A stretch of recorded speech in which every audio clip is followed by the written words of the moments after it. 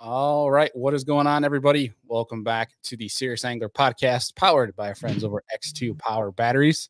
We're back with the captain, Mr. Andy Full, and I am your host, Bailey Egbert. Andy, thank you for holding down the fort last night for fantasy fishing. Talk about impromptu. I was like scrambling. Andy, I think, was told 2 minutes after we were supposed to go live that he would be hosting, because literally it was fine offline when we started, like getting everything ready off scene here. But then for whatever reason, my MacBook's like, oh, you want to go live tonight? Psych. I'm going to do a 3-hour update. And then it's something went super haywire. Andy says we'll blame the eclipse. I'll rock with that. But it's working right now. So dude, I don't know what it's been. The past 6 months have just been a technological nightmare. It's technology. Between podcasting, GoPros for filming. Like, it's just been horrible. I don't know what it is. I'm just cursed. One thing after another. You're not cursed. It's just life. Well, maybe the full household, you guys have some wild stuff that happens. Oh my gosh. Like, it just never ends over here, but we don't need to get down that rabbit hole. We'll have enough rabbit holes tonight to dive into as we were talking offline. So those who are tuned in are going to have some fun stories to listen to. But how was Norman, man? Like, gosh. Yeah, we didn't get to talk about it much, really, at all, because we haven't talked much since I got home. No, we talked, I think, like when you first got there for a brief second, you called me, but that's about it. Yeah, that's honestly the most time we ever get to talk is when I'm out in the water, because we're usually too damn busy any other time. But I think our text messages are okay and nice 90% of the time. Yes. Like, yes. yes. Or yes. Sending fish pictures, tackle orders, and then that's very much it. Yeah. Dude, Norman. Oh man, Norman was awesome. We were saying it a little bit offline too, but I was sending my wife some house listings on Norman after Friday of practice, just because that place was so much fun, man. I think it's actually really cool. I was talking with because the Queens live down there, and honestly, that's a hotbed for a lot of anglers. I mean, you got Shane LaHue down there, you got Hank Cherry down there, you got a star-studded lineup of at least touring pros that are from the Carolinas. But I was just talking to Jeff about the area and different things like that, and it's crazy how much houses are worth. Well, I'm sure. Were they like 1.5 million starting? Like it made me throw up when I pulled up Zillow. I was sitting there in practice going back to the ramp, and but it's just a really cool area, man. It's just very a fishy community. Unfortunately, I didn't get to go. I wanted to go get dinner with KJ and Jeff and like that over the weekend, but fortunately couldn't line up. I don't know if the OGs remember, we worked with Queen Tackle, and we're still really good friends with the Queen family. They're amazing people. Make sure you guys support them they make amazing lineup of jigs. But man, dude, Norman, we were talking about it a little offline, but I drove starting Wednesday at 6 p.m., got to the ramp at like 4:30 in the morning, napped for an hour, and got out on the water for day one of practice. And just, it was cool in the fact that my typical kayak, this was for the Hobie BOS event down there, was actually still at Morgan Marine right now, getting all rigged up, because it's a pretty wild setup for this year. So he gave me an Outback, which is pretty bare bones, smaller, faster kayak, and basically went in there super simple. It felt really good to be forced to be, bring 6 rods, no electronics, just go fish shallow, which is a great time of year to do it anyway. But went up shallow with a mag draft, a glide bait, and a jig, and got into them pretty quick. I was telling you guys offline, I caught like a 4.5 on the glide, caught like a 3.5 on a jig, dumped like a 5 on a glide. And I'm sitting there like, man, this place is freaking fun. And then day 2, finally got to go to the area I wanted to practice at, because it was pretty windy that Thursday. And dude, I rolled my hooks on the glide so I wouldn't hook many fish, if any at all. And they were coming unfreaking glued on that thing. And it was so much fun, man, because it's a really cool area. The lake's massive, super diverse. You can catch them deep, you can catch them shallow, you can do a whole mixture of things. And um, basically, it was one on the way back to the ramp looking at house listings, but two putting in orders for some pretty wild glide baits that I told myself maybe a year ago I would never in any shape or form buy, but here I am shopping for them. So it's fed my glide bait addiction, which I know we're going to get into today. But Ruined. it's going to be a fun video nonetheless. The curse of losing big fish continues because dumped a 5 day one of tournament day on the glide, dumped like a 4-pound spot, and then of all things lost a 4-pound largemouth on a wacky rig. I don't know how that happened. It must not have had the hook. I don't know what it was, but it was one of those docks because the docks there are actually pretty fun. Like they're just giant long thing. Like there's one that people down there know what I'm talking about. You know, our guest offline Emil will know what I'm talking about, but they have like the foundation. There's like it's like a circle, and then it has like 6 different pilings with like a couple in the middle. And I just cast the wacky rig in there, and it went through like a whole figure 8 of them. And I got him out of there after it wrapped me up a bunch of times. I get it out, and I'm like, okay, we're good now. Like if I didn't lose it in there, we're not going to lose it. And it just goes to the boat, just spits. I'm like, of all places for me to lose this fish, and I lose it right at the boat. But anyway, amongst all that lost stuff, I still remain calm. I was still positive. It was interesting that it didn't phase me as much, but it was just fun, man. Like it could have been a big day. Ended up 30th after the 2 days of 100 and something. But man, every morning I got my limit within the first 15 minutes throwing top water. Like hard to complain with that. Yeah. Just a fun time. So highly recommend Norman. Norman's a cool place.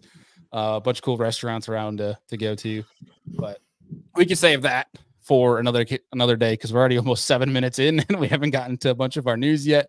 And I want to get our boy Mr. EMIL Wagner here on the show, who did a great podcast with Bass Talk Live. You guys haven't looked at that one or listened to that one yet, highly encourage you to. But then part 2 of today's show, we're going to get the University of Montevallo boys on, Tyler, Cory, and Scott Sledge, talk about their win during Classic weekend. Have a little bit of fun with those boys. But real quick, if you guys did not see last week, we put it on our social media. We hit 10,000 followers on social media for Serious Angler, or I should say on Instagram for Serious Angler, which appreciate everybody that's followed us. We're not like big on the whole like taking the follow numbers to heart, but it is a cool milestone nonetheless to see the growth of the platform. It is a cool thing to see, as like just being proud of the work we put in. And that's all credit to you guys. So appreciate everybody that's followed along. And with that, we did a little Blackfish gear giveaway. And so with that, we're going to announce the winner tomorrow morning. So this is us letting you know there is one more evening, if you will. There's still a couple hours left. 4 hours left to get in. 4 hours left to get in. Simply, all you got to do is follow us on Instagram. If you're already following us, you're already entered. But there are extra entries if you follow Kayak Fishing Weekly or the Lure Lab as well. You get some 5 extra entries for that. But nonetheless, super proud of that. David Chong wants to know if you lost something on your face. Yeah. I got some compliments on the stash, man, but it was mixed comments. Some people were like, what is that caterpillar right there? And some people were like, shouldn't let you near school. Then some people are like, hey, nice stash. Yeah, the wife gets the final ruling. The next time you fish a kayak derby, you have to show up with the stash in like a Canadian tuxedo. So just pure denim jeans, denim jacket. What's up, guys? That'd be a sight. It's funny. The guy I started with actually shared a point with a Canadian guy day one into Nate Conley, super cool dude. So it's funny you mentioned showing up. He's like, hey bud. Hey there. Hey there, bud. What you doing on this point? Hey there, Holzer. Get off my point, eh? All right, enough of making fun of Canadians. So for Omnia Fishing, real fast for you guys, they're running a bunch of sales. 20% off of Beast Coast, 25% off of BKK hooks, which is a wicked deal. And then buy one, get one. I think it's a yearly thing that P-Line does. That's going on as well at Omnia. We got the links down below if you guys want to go check those out. But definitely save yourself some money. Beast Coast hooks, or Beast Coast jigs. You guys heard us talk about it, especially if you've heard it on the Lure Lab countless times. There's a reason you hear so much about them. It's because they're pretty damn good. It hurts to talk about them, but we have to. Oh, look, I have one right here. There you go. I had one, a football jig sitting on my desk for ages, and I actually threw it away the other day because it was finally rusted. But beyond that, jeez, I'm a mess over here. You can tell I haven't podcasted in a while.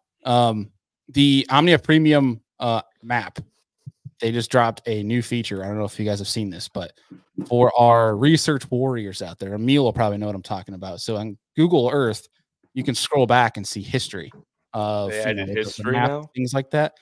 You now have a history feature for the water temp. I think it's just a water temp. I could be wrong. It could be clarity too. They have a water temp history feature. So now you can go see in recent days. I believe I haven't played with it around too much yet, but you can go back and see how the water temperatures have progressed, which you're fishing right now, springtime. That is one hell of a feature to have. Especially if they do water clarity too, because that could be pretty dang interesting. But check those out. If you're not a Premium Pro member yet, you guys save a lot of money. I think it's $50 for the year.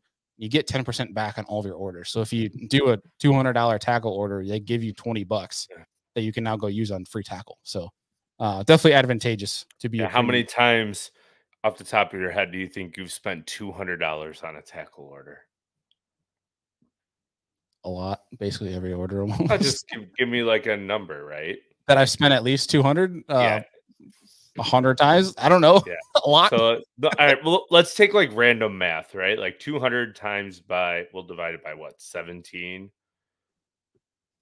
No, it'd be 17 times 20 because 10%. So you'd make $340. So you basically get almost 2 free shopping sprees at 17 orders for you. Yeah. Yeah. I mean, you spend $1,000, you get $200. Like it's $200 free tackle. It's a no brainer. But yeah, for tackle junkies like us, it's definitely an advantage to have, as well as the map features, which I use pretty dang heavy going into Norman, having zero electronics. Little nugget for that. I used the Omnia map. I used the Humminbird One Boat Network app, and I used a meat thermometer for my real-time surface. I think you sent us like a group picture, and I was like, "Oh dear God!" Oh, awesome. So the best part is I never told my wife I was doing that. She saw my post on Instagram. She sent me a text today. She goes, "Bro, did you take our meat thermometer down there?" And I was like, "No, I didn't take ours. I bought one from like a gas station, but." You don't need the fancy graphs to do it in the springtime. They definitely help, but you don't need it. Enough of my rambling. Know where they're going. Yeah. If we told them 6-7 minutes and we doubled it. Yeah. Typical rants on our behalf, Yeah. Sorry, Emil. Yeah. Well, so without further ado, let's bring him on here. Mr. EMIL Wagner. What's going on, dude? What's up, fellas? Y'all can rant however long you want. You're not hurting my feelings. Well, let's kick it right off, right? Like, let's dive right into a rabbit hole. So where do you want to go with this? First, dude, Norman's a weird one. Like, I don't know. I was just sitting here thinking about that because I've had some tournaments there in the fall. And, like, you're talking about all these 4 and 5 pounders and stuff. Like, that's one of those lakes where, like, March and April, it shows out. And then other than that, the weights literally pretty much suck. Yeah. Yeah. Does that drive you insane when you go to fisheries like that? You're like, I know there's big ones here, but I know if I get 8 pounds today, there's a good chance I'm going to cash a check. It's like, yeah. And Norman's one of those weird ones where I actually feel like there's a decent amount of good ones. They just literally don't bite year round. Like you go there in the summer. I'm not saying you can't have a good day there in like June or October or something, but it's just, I don't know. It's kind of trash. Like I remember they had that big college tournament there in March, like 2 years ago. It was like a Bassmaster Open. Everyone was like, there's no way that's on Norman. 17 pounds was like 10th place or something. It was unreal. Yeah. Well, apparently it keeps getting better. According to, I was talking with Jeff Queen a while back. This was probably 2 months ago. He was saying that a lot of the local trails, what they're doing is they take like the 12 to 14 inchers and they just keep them. They bring them with them, and they've just been trying to call as many little fish as they can. And it seems to be helping. If that's, I mean, that's a logical reason you can see to be benefiting. But like it's the weights keep going up, man. Like they were shocked to think there was a giant charity tournament that ran the same day that had some hammers in it, and I think like 18 pounds won when it's been taken 21 to 24 all this year so far to win on Norman, which is it's crazy, man. It's you got third? What's that? You got third, you said? That was on Murray a month ago. I got 30th of 100. I got you. Still good. Yeah, 3. Just add a 0 to it, right? It sounds the same if you take out same. I'll take third. Yeah, we can change it. Hell yeah. Hell yeah. It was in Norman fashion though. It was super stacked. Like going into day 2, I was in 42nd, and I was so let's try and put this in perspective. I was 10 inches behind first, so that's probably 4 or 5 10 pounds. inches. 4 or 5 pounds maybe difference. Gotcha. So like and I was 5 inches away, I think, from top 15, which is maybe 2.5 pounds, which is crazy stuff. It's a kicker, basically. Yeah, like if I didn't dump one of those fish, I would have been right there. Which is, everybody has those stories. You can never lean on those. I still laugh at those stage things where it's like, oh yeah, I had the ones to do it. Or it's, yeah, buddy, you and 70 other people do. But it was crazy. Like, to your point, how many big fish are actually there? Like, it's nuts. Day 1 was a little bit windier, so I stuck to the glide most of the day. But day 2 was straight, blue skies, no clouds, no wind whatsoever. Got real hot, and just knew, like, going into it, I'm gonna have to throw the glide first thing, and then once the sun gets up, like, it's gonna be pretty hard to get them on the glide there because I just got follows. But it was crazy how many. There was probably 4 or 5 4.5, 5 pounders I saw just sitting under docks. That, like, I literally dragged my wacky rig over one's back because it just wouldn't. Dude, they're ghost fish. Yeah, we get them around, like, I think the only way to catch them is to, like, lead them on with a top water or maybe get lucky with a wacky worm. But yeah, those cruising fish this time of year are so dang hard to catch. Well, so there was 2 of them that, like, you could tell that they were in that funk where they wanted to spawn. They're getting ready to spawn. They're just like the most immobile. Or they're already done. I mean, we had a big wave 2 weeks ago already, but yeah. They very well could. I mean, especially when you think about Norman, because they have that whole power plant deal in the south end that warms it up quick. Apparently they have spawners in like February, which is a whole different dynamic. But it was just, it was crazy to see it was the most frustrating thing because you see a fish that doesn't see you yet, that's facing away from you, that's sitting right under a dock perfectly, and you lay a wacky rig softly right in front of its face. In the north, you're going to catch that fish. I was going to say, these are southern bass. They're stupid educated. Yeah. Like, oh, yeah, I've seen that 300,000 times the last week. We're not going to eat that. Usually they swim away from you, even if you stay way off and do everything right. But it was crazy, the stuff I learned. And it was, I usually hate fishing docks, but I actually thoroughly enjoyed breaking down the docks on that lake because there's obviously a million docks, but it was cool to see you could tell which docks had owners that fished because there's like fresh Christmas trees still shoved under these docks. Yeah. You see the tops of them? Yeah. Yeah. I'm like, I'm going to fish that one. Yeah. And that's usually I'm assuming most of the bites you got, and it could be different during the spawn, but it's probably on those dredge docks. Yeah. Mm-hmm. It's cool. You could see like the different coloring. Like you could see where, it was pretty interesting. Like there's some springs on points too. Like it was pretty intriguing to see. And those are the ones you knew you were going to get bit on. I mean, caught a bunch of fish regardless. But man, I was sitting there. I'm like, we were talking a little bit offline. Like, I don't know if I can leave the north just because of smallmouth, but I was telling my wife, I was going back in after day 2. I'm like, I think spotted bass might be the solution to that because these things are fun. It was that's north. You still haven't seen much if you're talking about Norman spotted bass. I mean, I know I'm preaching to the choir here, Mr. Lanier, because that is top of the bucket list, especially after down anytime. Yeah, we're gonna make it happen. But dude, I got a clip that I'll have to send you after this. It'll be on the video, but I was taking a call shad and I was burning it behind a dock. And I had one just scream up and blow it up right at the boat. And I figure eighted it, got it to eat again, set the hook on it, came flying out. And I'm like, these things are freaking turbo missiles. Like it's turbo missiles. I love that. It's nuts. I loved it. Yeah, well, dude, the frustrating thing about the coal shad thing for spots is like I got on that like 4 years ago or so. Like now everyone throws it here, but like I kind of got to see it before it got just everyone started throwing it. And literally it was almost every single dock. You'd have a big one come out, but the spots, they just come out and headbutt it 90% of the time. They don't ever eat it. The largemouth will get it. So like you can throw it on Hartwell in a tournament. Not saying you couldn't on Lanier, but the spots are bad on that thing. Cause like they can headbutt a glide or something and still get hooked. But that thing, they kind of have to eat it to get it. So yeah, I ended up figuring, I don't know why it took me so long. I think it's because I didn't really throw it too much day 1 because I was throwing the glide instead. But I ended up like around 10 a.m. the last 5 hours, just straight up just taking the coal shed and burning docks. It didn't take me till like the last hour to realize I should have put a freaking stinger hook on this thing. What am I doing? So I took like, I think I had 15-pound mono and I rigged it to like a size 8 Ichikawa towards the tail. And I started actually sticking some. And that definitely kind of helped because they'd come up and headbutt the tail. Even on a 6-inch coal shed, it's crazy how much they can get of that's not, Right. you know, it was pretty nuts. But it was such a cool fishery, man. Learned a lot about it, and it's crazy. That's crazy you did that because I've thought about putting a stinger on it, but it's just one of those things that I've thought about and not done because I thought it would mess the action up. But good on you for actually doing it because it didn't mess it up at all. It was crazy. I thought the same thing. Dude, yeah, I'm 100% gonna try that now.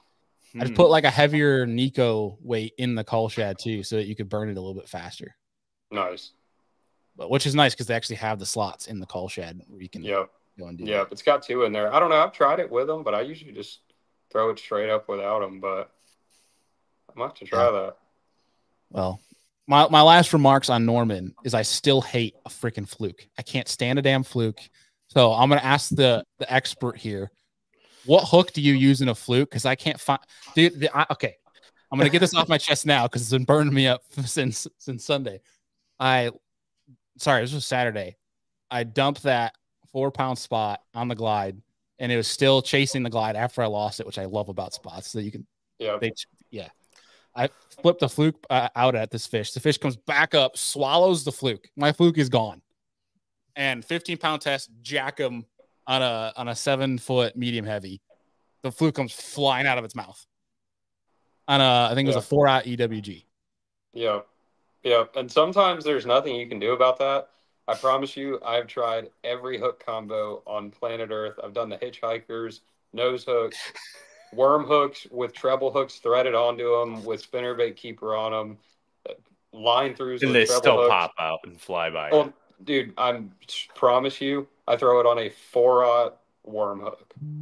Straight up. That's it. And the whole deal, if you rig it perfectly, the reason I do it is because on that worm hook, it's the only hook you can get the right action on. If you nose hook it or do anything else, like it might look all right, but if you hook it perfectly on a 4-aught worm hook or a 3-aught worm hook, when you pull it, it pulses like a Sebile. And that's the whole deal with it, in my opinion, is getting it to work right. But I throw it on a spinning rod too. So I feel like, and I don't set the hook. Like when I see them eat it, I pretty much just keep reeling like you would on a. Now, do you jack them or do you sweep? No, I just sweep into them because if you ever hit them with slack, I feel like it messes up 90% of the time. Yeah, exactly. And I think it's because it's so much plastic. Yeah, I'll be bleeping out some words on that clip. Yeah, trust me, I promise you, I've probably bleeped out a lot more than you have. Yeah. I was editing through. I've got 3 tournaments deep of SD card footage that I was ignoring, and I finally got to it today, and I was like, God, this is bad. It's more comical. I think people enjoy that, Dips. It's there's a lot of professional stuff out there that's really good, but people like that hardcore, like real footage. But just make sure you mark it's not safe for kids, and you'll be all right. Yeah. Yeah, but occasionally you'll just have like a Scott Martin level meltdown, and you're like, yeah, thank God that wasn't live. Yeah. I ended up doing I'm curious, do you do this as well? Like the whole, you take like the hook and you put a treble hook on the bottom, then rig your fluke and then stick the treble on the bottom? Yes, and my tournament partner still does it behind me when we're throwing it, and he's caught a few bonus fish on it, but for me, I haven't. It affects the action and it annoys me, and I haven't caught enough on it for me to make it worth the downsides of it, if that makes sense. But I could 100% see an argument for it. So, like, I got a buddy who's really good at the house. Like, we're neck and neck a lot. He does it, and he catches a lot of big ones on it that he wouldn't have caught. So, like, maybe it's I don't like know. Maybe there's a good chance. Yeah, there's a good chance this summer I go back to it. Like, I'm always tinkering and whatnot, but I don't know. This is that straight 4-aught worm hook. It's just so efficient. It's never messed up or kinked up. It's just, I just love it. Yeah, it was so frustrating because like I'd get a bunch of bumps on it, like these 16, 17-inch spots that come out and throttle the line. They wouldn't get it. And the only follow-up bait that they would actually come back and eat, like they wouldn't touch the wacky rig. They wouldn't touch nothing else. Jerk bait, nothing. They would only come back and eat the fluke. And it was like, I couldn't hook them to save my life. There's several times I look at the camera. I'm like, this is why I hate the hell out of a fluke. This is why I don't throw it up here. And usually if you can see them eat it, it's way worse. Like a lot of the times when I throw over like a brush pile, like if I got the right conditions and there's a bunch of them and like you pretty much know you're going to get bit, it's just a matter of are you going to catch it or not. I'll work it and try my best to not be like glued to what it's doing, because then a giant one will eat it, especially in like a high pressure case scenario, like a big tournament. And I don't care who you are, you mess it up quite a bit of the time. You almost want to like count to 3 and just start reeling when you feel them and just kind of lean. Right. No, just keep working it and look at your scope. And then if it gets heavy, just lean in real faster. Yeah, exactly. Well, that's good to know. Are you a braid to floor guy on the fluke then? Yeah, 8-pound braid to usually on a fluke 10-pound leader, because I don't think 8 or 6 would get me many extra bites. Sometimes, like in a big turn, like if there's a lot on the line and they're eating it pretty good, I'll throw 12 because I have broken off on 10. But usually 10-pound leader, 8-pound braid, 90% of the time. That's what I throw on most stuff, honestly. Sometimes on a worm, I'll throw 8. Like Nico rigging, I throw 8. Shaky head, I throw 10 because it's down there like in the rocks and stuff. But I never go lighter than 8. I got you. Are you a twitch tail fluke, or are you like the bulbous tail kind of guy? Dude, I've got like 4 different ones I throw, and that we could do a whole episode on that. But sounds like a weird lab to me, Andy. Good fluke episode, yeah. Yeah, I already told Jody had me on and tried. That's the one thing I don't I'm not a liar. You couldn't break it down. No, yeah, they're yeah. We probably just couldn't touch on some of that, but no, there is like the obviously the Berkeley one's good. It's got the max scent and everything. I throw that one. The Zoom one has probably the best colors. The Yamamoto one's got good weight to it and a good action. The Strike King one's really heavy and has some decent colors. Nobody's making a perfect one yet, I'll say that much. But have you tried? They all, depending on the conditions and the time of year and how they're set up. I have way too many, dude. I've got 3 tubs, and like in a tournament when I'm throwing it, I keep every single tub because like if the he sounds like me with flatworms. I got like 4 tubs of flatworms in my boat at all times, like every color for every situation. It never ends. You can never have enough flukes apparently for spots as to where we can have flatworms for smallmouth. Yeah, I definitely see that. Well, and the flukes I can justify it because I guide out here 5 days a week, and you throw it in tournaments, and like I actually use them. Like I don't know how many packs I'll go through a year, and that goes for top waters, hard swim baits. But like those, you're obviously not burning through them unless you're breaking them off. But yeah, I've got a lot of them. That's for sure. Well, enough of the fluke talk because that's just making me mad. Still, it's making me anxious, so we can move on. Yeah. I was sitting there like dumbfounded because I literally watch the fluke just completely disappear in this big spot. Like it's clear as day. And I just I'm like, oh, there's no way. I jack them and I'm like, how?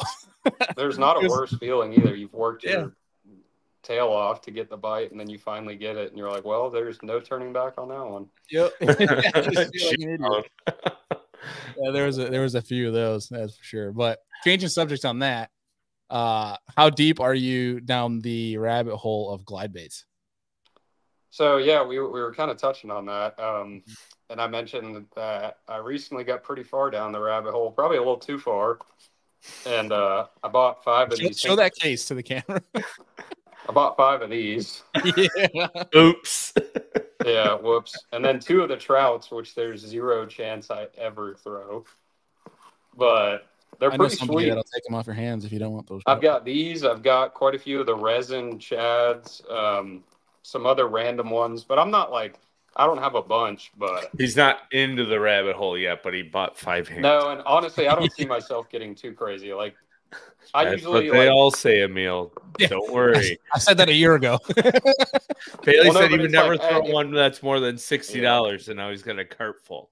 Well, this was a justified purchase because at the Okeechobee Open, I weighed like 2 of the fish the first day I caught on it. They were both 5-pounders, and then I broke off like a 7 on the only one I had, and it came flying out of the water with it in its mouth. So I was like, yeah, I'm buying a bunch.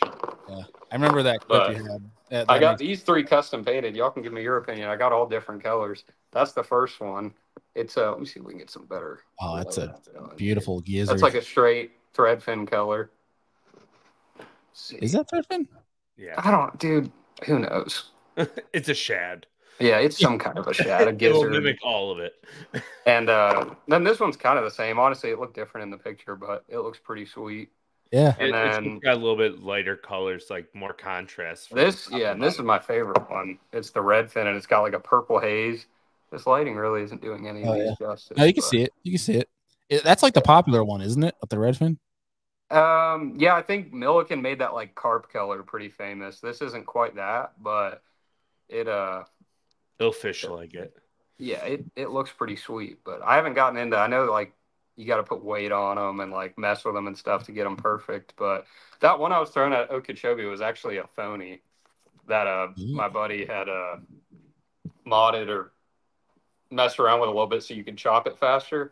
And I think that was why it was working so well, because when they get on it, I was moving it to get them to eat it. Like it was no just like I was really moving it, and that's how I like to fish in general. So I don't know. I'll have to see if I can get these to do that. But that's badass.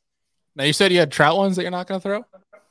Yeah, well, I haven't even got them painted, but I got 2 up there, and they're like the size of my shoe. So I don't. Maybe fun fishing in North Georgia or something, but the odds of that ever being thrown in a tournament, I could pretty much guarantee you are 0. Spot will hit it, guaranteed.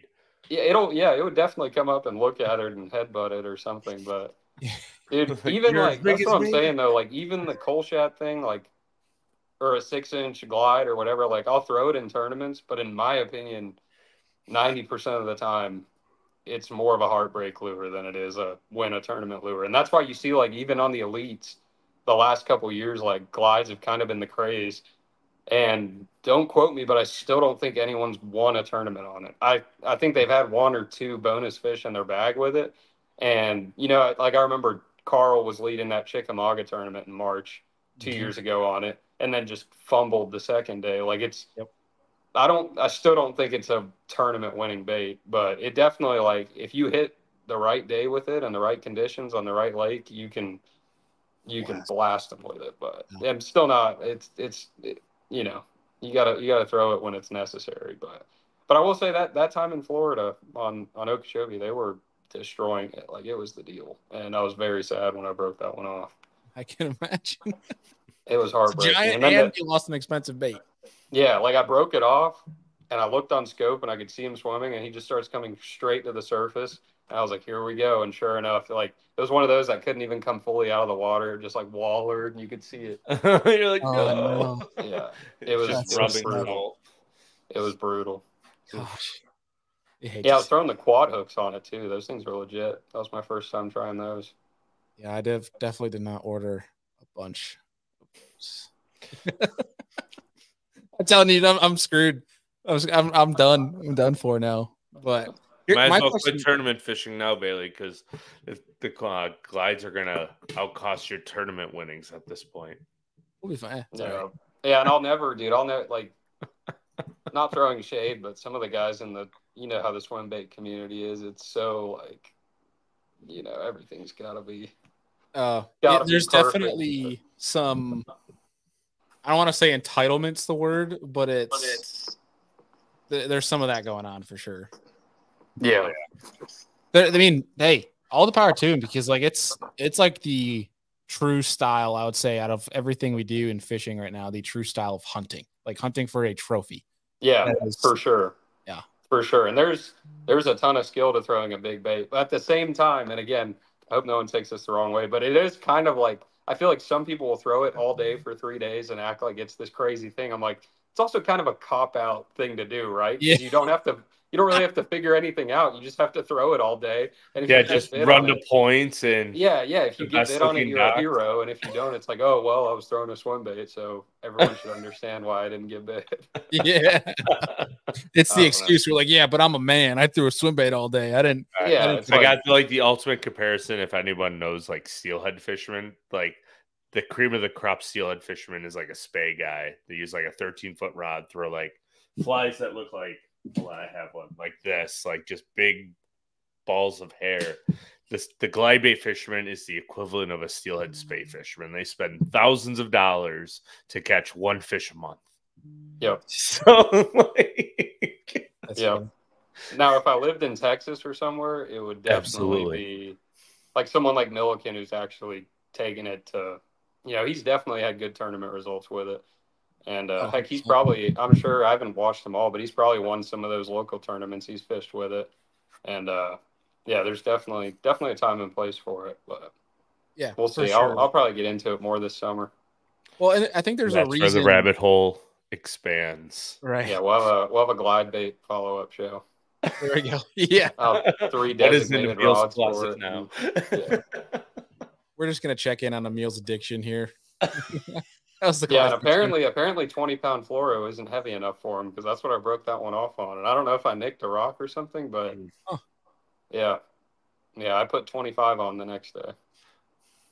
That's the thing, right? Is the whole setup. Like our buddy Brendan Brown, Brown Bait Co. He chimes in on our comments all the time. He's been kind of my resource when I go to about certain things of what rods to throw. There's apparently like a certain setup you need and reel you need for under 2 ounces. And if you go over 2 ounces, and you got to have a whole nother rod and reel setup for that. And it's just a whole different thing, which it's fun to learn.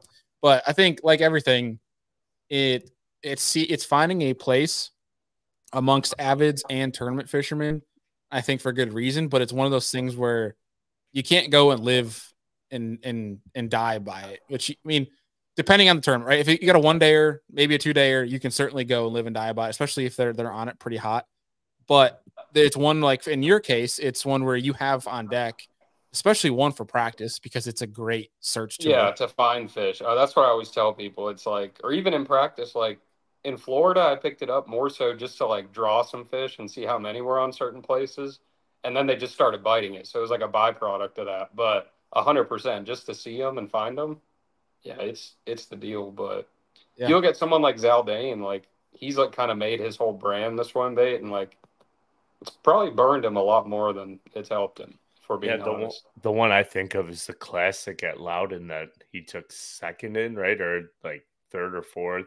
His top 5 going in the final day, and he just threw a 6 and 8-inch bag draft the entire time. The first time the classic went to Loudon and Tellico and Knoxville. Yeah. And the second day he struggled, and then the third, I think he caught him the second day. First day struggled a bit, and then the third day it just burned him. He caught like 1 fish or 2 fish all day. Yeah, I feel like that's something you throw when you're capped out like on 4-pounders or something. Like you're already doing good, and then you're like, I physically don't think I could catch like a 7 doing what I'm doing. Then you might go do it, but I don't know. Yeah. It's definitely one of those things, like you're gonna have it in the boat regardless, because you might make 10 casts with it during the day. It's one of those 100%. Things where you gotta have it. Like you're going out of a pocket, and it's got to stretch deep docks or something like that as you're leaving. It's just one of those where it's a scenario based thing, which like 100%. I was saying, well, we weren't supposed to have glass calm conditions Sunday, but it changed a little bit, obviously. But originally I was gonna be like, I'm just gonna live and die by this thing, be the stubborn swim baiter and go and say, I'm just gonna go and shoot for big here. But it was, you definitely need to be able to put it down, and that is the thing you gotta acknowledge. Like 100%. I had one that was all big, just like do the slow, like what you want to see in practice when they slowly just follow it out and say hello and just get interested. Yeah, that's when you got to know, like, you got to put it down. Like if it comes out hot on it, doesn't eat it, maybe you change color or cadence, but like that's when you got to know you got to put that sucker down. But I'm curious from your position and expertise. So in my position, throwing that cull shad, I was getting a lot of fish that would come up and just rock it and smash the cull shad, but wouldn't get it. Like you were just talking about, it's a bait that can make you pretty sad. Yeah. If that's happening to you, you're having a bunch of fish come up, bump the bait, not getting it fully, what's your first switch? What we would do here is I would go throw it in like 3 pockets, and then you catch the ones you catch. And then if I had a big follow, I'd just like mark the dock or make like a mental waypoint of like where it came out of. and then I'd let that fish reset, and then I'd come back around and usually just throw a wacky worm or a light shaky head where I saw it. And a lot of times you can catch them like that. So like I usually, at least here, it doesn't seem like I can catch them very often on an immediate follow up. But like if you leave, they usually go back to that same spot. So like you can throw it, and then catch however many you catch on it, and then go right back through those pockets with a wacky and not have to hit, all 20 of them. You just go to the few you got followed on because, dude, if it's a spot, I don't care if they're 2 pounds or 6 pounds. Like they're usually going to show themselves on it. So between that and live scope, you're saving a lot of time for sure. 100%. But no, that's really all I do with it. If they come out on it and try to eat it and miss it or something, and it may be a fault of mine, but I'm just so ingrained with like fishing brush and whatnot that like you get your chance and then it's over. Like I'm gonna let them reset and then try to catch them, not go back for them right away. Yeah, that definitely seemed to be the case. I figured out a little bit. I couldn't tell. Is that a normal thing with spots, or is that just when they're trying to spawn? No, that's a normal thing. But really, the only time we throw it here, or at least I do, is March through mid like May. Because I feel like early season, like when they're still hard pre-spawn, you get the biggest bites on it. And then right now where they're like pre-spawn, full-blown spawn, post-spawn, is when you get like the most bites on it and some big ones. And then post-spawn, you can obviously catch a bunch of those post-spawners, like big skinny ones on it. But my favorite time to throw it's in March before I feel like everyone else picks it up. Because, dude, we almost won a really, really big college tournament on it. And we had 5 bites on it and landed 4 of them. And they were all over 4 pounds. And that was on a lake that didn't have very many. That was a big one. But no, it's I don't throw it in the summer or the fall or anything. I'm at least not around here because it's just they all kind of get to pretty obvious places. And even if we're catching them on the bank, it's normally something you normally need something a little faster, I feel like, to get them to commit. Right. So do you go over that 6-inch swim bait mark with spots, or do you just? I haven't. I know you could. I mean, they're so aggressive, dude. A 2.5 pounder would probably eat this ankle shad, but but no, dude, I haven't. I have such a tournament mindset about it, and like I think if I guided and just fun fished, then I'd probably throw the big ones and all kinds of other stuff a lot more. But you know how it is. You're always just looking for something that can get you the most bites, but also big bites. So yeah, 6 or 7 is probably maxed out for me, and then I have these hinkles for if I'm in Texas or Florida or somewhere where I feel like it actually makes sense to throw it. I feel like I absolutely love the spirit of a spot, like the mentality they have. Like I feel like you got 2 spots that are sitting under a dock. They see this freaking 10-inch glide bait come past him. And he's just looking at his buddy. He goes, "You won't go eat that?" And he's like, "Bet." And just goes, "Bet." Yeah, dude, literally, like there's something else, and like I've told you a million times about it, but like you've never done the topwater spotted bass summertime thing. I haven't yet. No. Yeah. That's when you truly get how stupid, or not stupid, but just how aggressive they are. Like, dude, it is unbelievable what they will do to like a big topwater bait once they're fired up. Like you'll throw it over them. There'll be anywhere from 5 to 50 of them in the school, and if you get one to come up on it, if they're biting, they will literally come fully out of the water, volleyball it, shark it till one gets it. There's not, and I've caught them at Champlain on top water. I've caught big largemouth on a buzzbait on the bank. I feel like I've done most of the top water bites and nothing comes. He's like, give me that 15-inch spot all day. Yes. Well, the good thing is here they're normally like 3 or 4 pounds. Yeah. So. Those spots in Lanier have been getting big. Like I feel like now you're starting to insane. Is it because the Alabamas are starting to get in there and take over? Or It's just everyone has their own theories. I don't think anyone really knows the answer, but the last 4 years it's just been getting progressively better and better, and it's almost like we're seeing the same class of fish. They're just getting bigger and bigger and bigger, and they're not dying off or doing anything stupid. And they're just getting bigger every year, and the weights are going up, and there's so many fish in the lake. And it's not even that they're necessarily like, I think a lot of people see the weights and they think you just show up and the fishing itself is stupid. It's not the dumbest numbers wise all the time, but the size is what makes it as good as it is. I mean, dude, it's unreal. Like we had one this weekend, and given this is probably the second biggest bag of spots I've seen weighed in. I didn't fish it, but it took 24 all spots. Damn. It's wild. Yeah. Good So Lord. how does like a 4.5 pound spot compared to like say a smallmouth in the same weight class? How is the fight compare? So before I went to Champlain, which was my first like true smallmouth experience, Those I was fish are always just pissed up there. So yeah, I was always told like the smallmouth fight harder, but no way. They jump more, but they do not fight harder. Not in my experience. A 4 pound spot will, I mean, they'll try to die before they give up. yeah, and like you'll get them right to the boat, be sure they're tired, and then they'll just get a whole nother set of life in them and go crazy. I would say, Andy, the closest comparison, at least in my limited experience with spots, is like river smallmouth.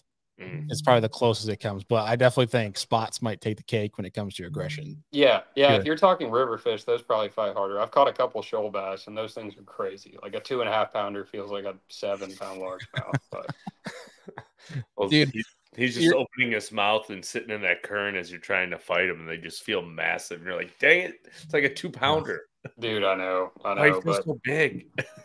but it's funny. Like even after the last 2 or 3 years, and like I don't know who wrote that top 100 lakes in Georgia thing for Bassmaster, but they ranked Lanier like fourth. It's got to be, it's probably the fourth best lake in the whole country, and they rated it fourth in Georgia. But it is like, it's just insane. I got no other way to say it. It's unbelievable.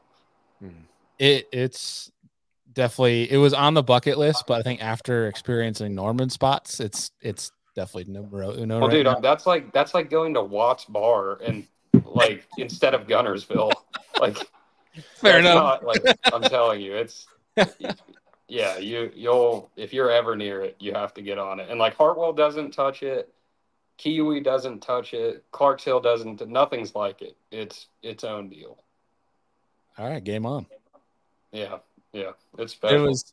I was pretty bummed. We were talking about this whole spotted bass topwater thing. I was literally giggling like a little kid for tournament morning because I didn't have to hold back like obviously in practice and just straight smoke at him first thing on a topwater. But I was pissed the angle of my GoPro. I ended up with shifting this way and I was casting that way, so you couldn't see it because my big fat head was in the way. But I had one come up and eat the topwater, and then two of them came up and headbutted each other midair, jumping at the topwater. It was the funniest thing. Nate, the guy that was sharing the point over, is like, I felt bad for him because he couldn't get anything to go. I think they were all on the right side of the point, nothing on the left. But I'm sitting there like laughing, half laughing, but half trying to reel this fish in because I'm just watching these. It's like the way I relate it to, it was like watching those stupid cat videos where you just watch these two fish come out of midair and smoke each other. It was a full epitome. Well, dude, and it's like I always tell like clients and stuff, like you would think it gets old. I promise you, once June rolls around, and I haven't done it in a few months, and even in October when I've been doing it for 6 months, every day it amazes me. I'm like, this is just freaking stupid.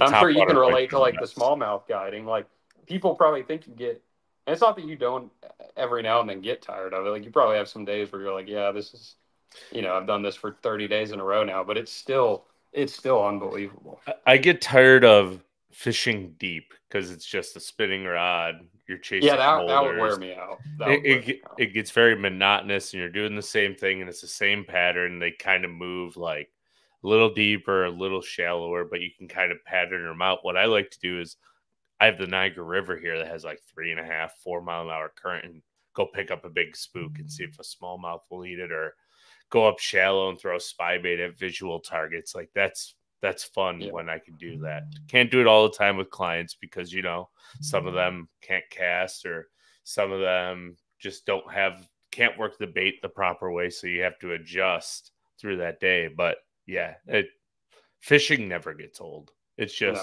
you have to change it up once in a while. Dude, I'll be sitting here in my basement, in my office working, and Andy's like, oh, another day, guy. No.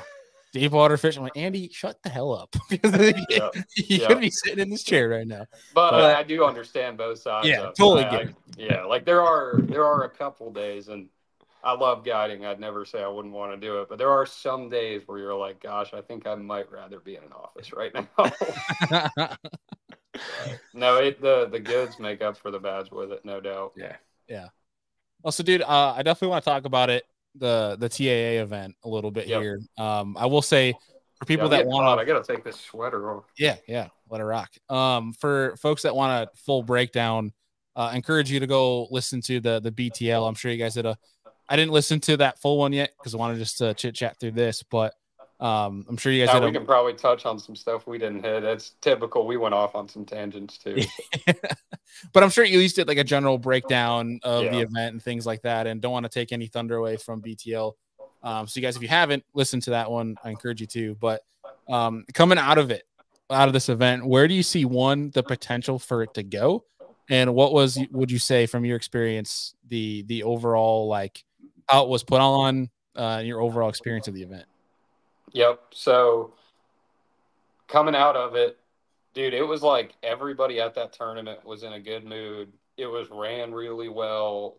Like, it was just a good tournament. Like, that is the best way to put it. Like, everyone got their checks. The weigh-in was good. Nobody was, what's a good word for it? I guess just bitching about forward-facing sonar the whole time. And it was just fun. And dude, the guy running it, Alan, he legitimately just wants, like, he has his own business and does really well for himself. So that thing is registered as a nonprofit, and he's only doing it for the anglers. Like, he spent a bunch of his own money, like, had a bunch of staff there, like, spent like a bunch of money on these devices that go around the scope, and like, how much it costs to run a big tournament like that, and still pretty much gave us a 100% payout. And I know he said that any sponsor money he's getting in the future is going directly into the payout. So it's a good deal, and he has no intentions to let up. He's not trying to like compete with Bass or MLF. He just wants like another supplementary trail for people to fish. And I think the future, he's going to do 1 day of practice. So that sounds crappy on the surface because you're like, I'm not going to be able to figure anything out. But if nobody else has those days of practice, what does it matter? Right. So you're saving yourself. I don't have a family, but if a bunch of those guys do, so like, they're saving themselves a bunch of time away from the house, or if you're missing time off your regular day job, plus the cost of gas, boat depreciation, everything else that go into an extra 4 or 5, 6, 2 weeks of practice if there's no cutoff. Yeah. And dude, it was sweet. Other than that, it was pretty much just the standard 5 fish limit. There was no live scope, no 360, no waypoints. All we got was a ride around before, and it was weird at first. I'm not gonna lie, I still caught all mine pretty much offshore. Like, some of them were like way offshore, and it was weird. You got really excited when you got a bite, whereas nowadays we pretty much know when it's coming. That is one thing, and I am not even close to a live scope hater. I love it, but we don't get as excited about bites as we used to anymore. And in that tournament, when I got bit, it was like, you got that, like, your heart stopped for a second. And then, what just happened? yeah. And it was really, I guess, satisfying to go back and, like, I fished way more of a pattern than I normally would have. I think with scope, I usually run this time of year a lot more just spots where you pull up, see if they're there, catch a few and leave. This one, it was like, it was a whole different mindset. But dude, it was really fun. Like, everybody who was there had positive feedback, even the guys who didn't get checks, and clearly they blasted them. I mean, it sucks for me because, and I'm not complaining in the slightest, but like, the entire top 12, me, Jeff Gustafson, Kaz Anderson, and Joey Cifuentes, we were the only ones fishing for them. And we had spotted bass, but I don't want to say that because I'm sure some of the other guys weighed some just fishing. I know David Williams caught a bunch of his just fishing, but the predominant of that weight in the top 12 was bed fishing, which, isn't a whole lot better than anything else in my opinion, but it was really fun. Right. And he's got the plan to do more of them. And I'm planning on being there for sure. Yeah. I heard, I think it was Trait Zaldane on Twitter was saying that it's not official yet, but there sounds like they're trying to do one in the fall, which could be pretty cool. I don't know if it's the same lake or whatnot. No, he's going to go to some different places. I think he wants to come back to Lanier next year just because it's such a good lake. And that's part of the reason I think everyone was having, like, if you had 16 a day, you got like, I don't know, probably 25th or 30th. Yeah. I mean, unreal for a so spot it's like you bass could still fishery. go and have a great day. And I mean, losing $5,000 does suck. I'd probably be in a pretty bad mood, but Yeah. but But still, I hope that one more anglers will get involved in it, the next coming events and moving forward. Especially well, dude, to the he had a guys that bunch of signups and just people who bailed last minute. And it really could have been a 200 boat event, but I think people were scared to throw $5,000 at something that they'd never even seen happen before. So this was probably as much of a proof of concept as anything else, you know? Yeah, and I totally get that side. Like I saw, of course, the people in comments are going to be the keyboard warriors, but they're like, oh, I don't see so-and-so that's been complaining about it showing up for this event. Well, it's like, that's a lot of money to throw at something that you don't know how it's going to be run. Like I would probably be on the side of caution too. Or like, I'm just going to let the first one ride and just see how it goes. You know, it's like it felt weird, dude. Product. They're like, I'm going to let you buy it first. You know? The guy who runs it, Alan, like he's an awesome guy, but like at first I was like, I'm just wiring $5,000 to this guy. For all I know, he could be throwing it in a bank account and this tournament's never going to happen. But ghost everybody. Like there's his retirement. Yeah, it'd be like the most famous ghost of all time. But no, it was fun. And it'd be cool to go somewhere super random for one too, like somewhere nobody's got any history too. I mean, that'd be a lot of fun, but yeah, the way I look at this, that meme or whatever you guys made the video, that I think like 400 people sent that to me, so I appreciate that. I'm sure I think that thing almost has up to 1,000 shares, which is pretty wild. Yeah, but we had some people going like they were. I know some people took that way too seriously. I wasn't gonna get involved because like it was literally pointing at me in it, so I was like, I'm just gonna watch. So that's the best part is, so I didn't intentionally do that. It just so happened that the meme, whatever that I made on it, pointed at you, but I didn't notice it until someone told me that. I was just looking at it. I'm like, okay, I thought you'd planned it like that because literally the guy's hand goes like under my name, and I'm like, oh god. I didn't notice. I saw you posted it, and I was like, this is great, but this is about to go sideways. And sure enough, all the comments, but it was funny. It was hilarious. But like, dude, we had some people commenting on it. Like Caleb Summerall commented on it, and he can take it. He gets the joke, but he definitely poked fun at it. And that's like we're all we can handle a joke. We can handle some fun hate. But there were some people that you could tell were like they were pissed off. I know, like I swear some people, like, guys, this is all a joke. Like this is all for fun. Yeah. Yeah, some people don't know how to recognize humor, especially in today's day and age. Everyone's so, dude, in the fishing world, it's like everyone's just so pissed. Yeah. Well, so here's the thing, and this is the last thing negative I will say on the show, or at least about the event. I think this event was incredible. I love it. And I actually have some ideas that I've been talking with some guys with, and I definitely want to run by you for either the next one or if there's one next year that I love to do with Serious Angler. But the one thing I more found comical, and I shouldn't say negative, was the amount of people are like, they're like, yeah, 4 Faces Sonar sucks. Now stop going to events that headed on spawn. Like you wanted an event with no forward, and you're still don't even give me. I couldn't agree more. It's dude, those people who leave those comments and stuff, they will never be happy. The next one, it'll be, oh, you had to go to a smallmouth event where guys were out in the middle anyway. It's like those kind of people, dude. You just let them be. Yeah, then it'll be, of course you went to Gunnersville when the punch and bite's on. Go when it's hard, and it's like, right.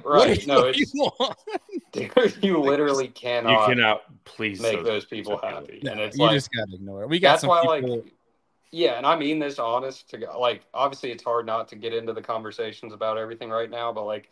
At the end of the day, like you're not hearing that stuff from guys, generally speaking, who are in all these tournaments. It's from these random people like that you never hear about just in comments on probably some dude on his couch who doesn't even fish very often. So it's like, I don't know. From my point of view, it's like I just fish and don't really worry about the rest of it. Like, for the most part, I ignore all of it.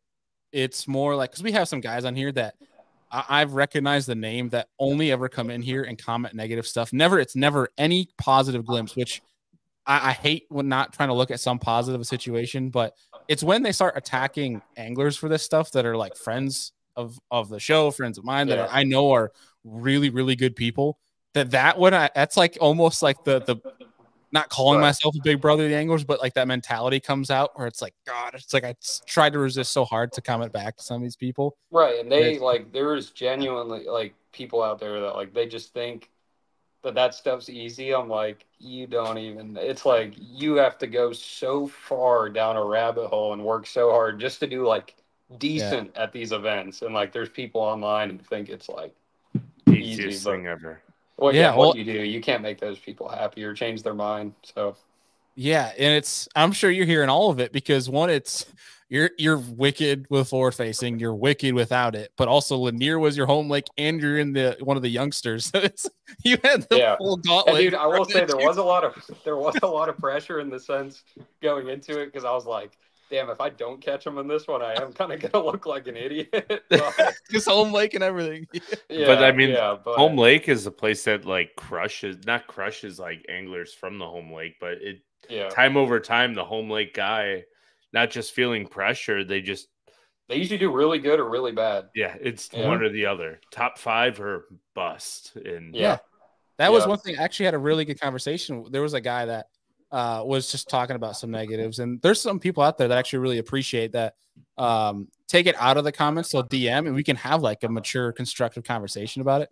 But there was one guy who was like, of course, like it's home lake, you got these guides out there. Well, yeah, but like look at this year, Jason Christie on Grand Lake and Lee Livesey on Fork. Everybody put all the pressure on them, and like dude, I tell people all the time, like Hartwell's only a semi home lake for me. Like I get to go there maybe 30 times a year. That's days, not like separate trips. But like I go there a decent bit. But like I would take a tournament on there or Clark's Hill or something like that.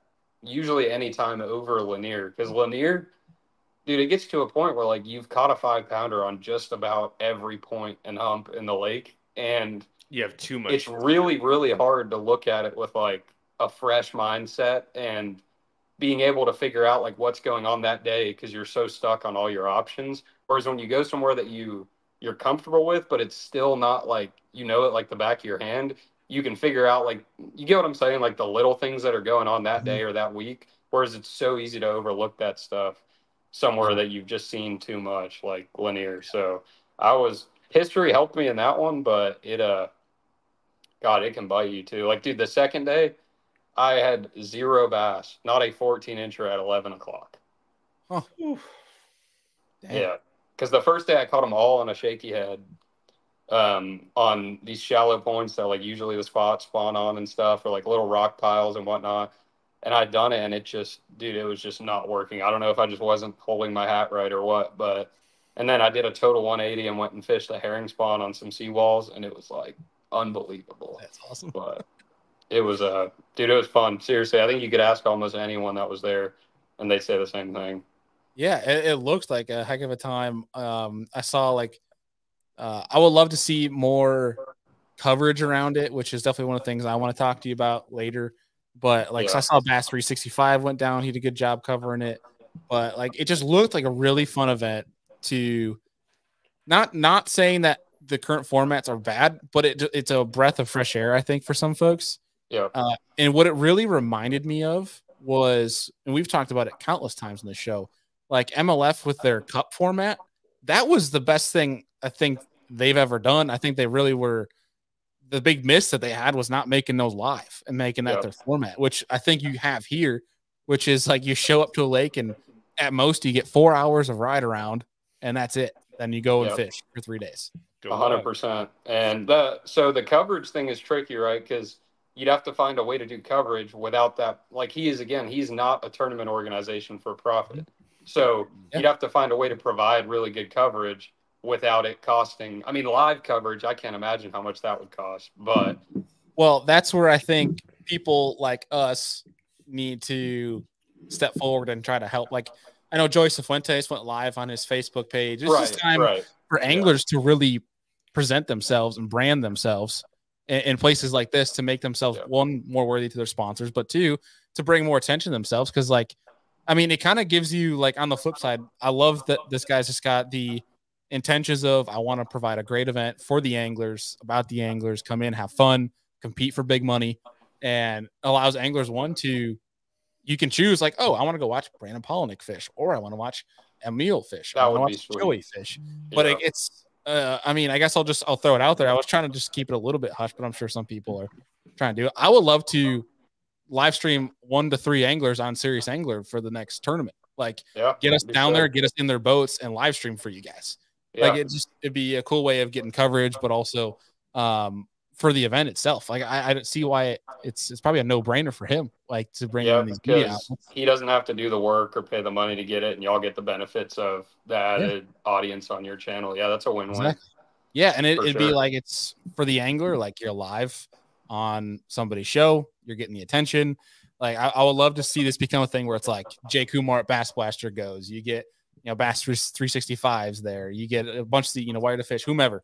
But like, it'd be cool to see all that forefront of fishing media come forward, and for the anglers, for the trail, it could really be a cool spectacle. Is what 100%, 100%. And I think too, like, it'd be cool if this thing took off to where there was 4 or 5 events a year, and it was just like a supplementary trail to if you fish the Opens or the Elites or the Bass Pro Tour. Because if I do get it, like, some of those guys, like, their style really just doesn't cater towards fishing offshore or using live scope or whatever, and it is just a super dominant technique right now. Mm-hmm. So I do understand the argument that there needs to be room for both. I don't think one needs to be banned or whatever, but I totally get that some people would want to fish a tournament where you don't have to think about it the whole tournament. So yeah, it's a cool we said breath of fresh air, but also just a different thing that people aren't seeing right now.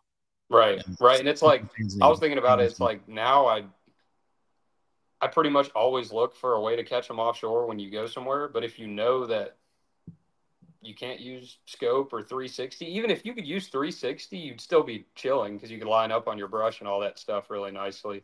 But when you don't have any of that, it's like you start looking for options you normally wouldn't look for before. So I don't know. I get it. It's cool.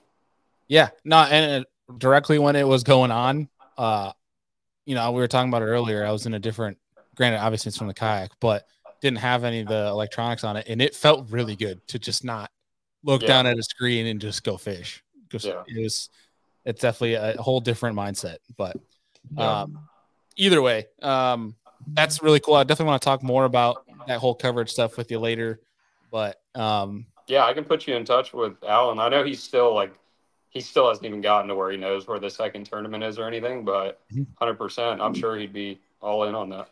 Yeah, we got his contact, and actually it's going to be an upcoming Business for the Bass Boat show. It's going to be pretty cool. Oh, heck yeah.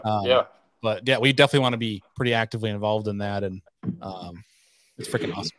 But before we let you go here, because we got our upcoming guests about to jump on here in a little bit, how you feeling about your open season thus far and the remainder of what's to come for 2024? Yep.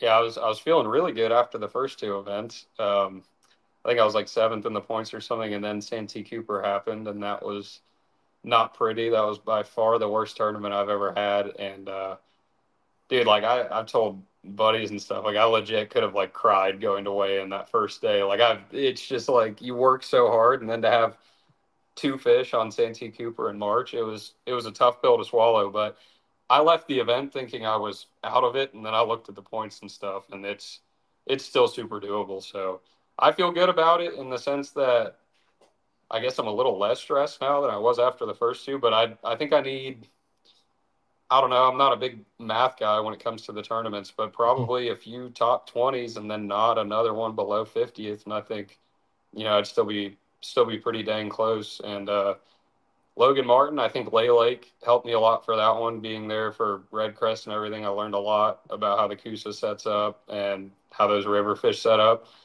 And I think the only one that's a really big curveball in my head is going to be Mississippi River and Leech Lake.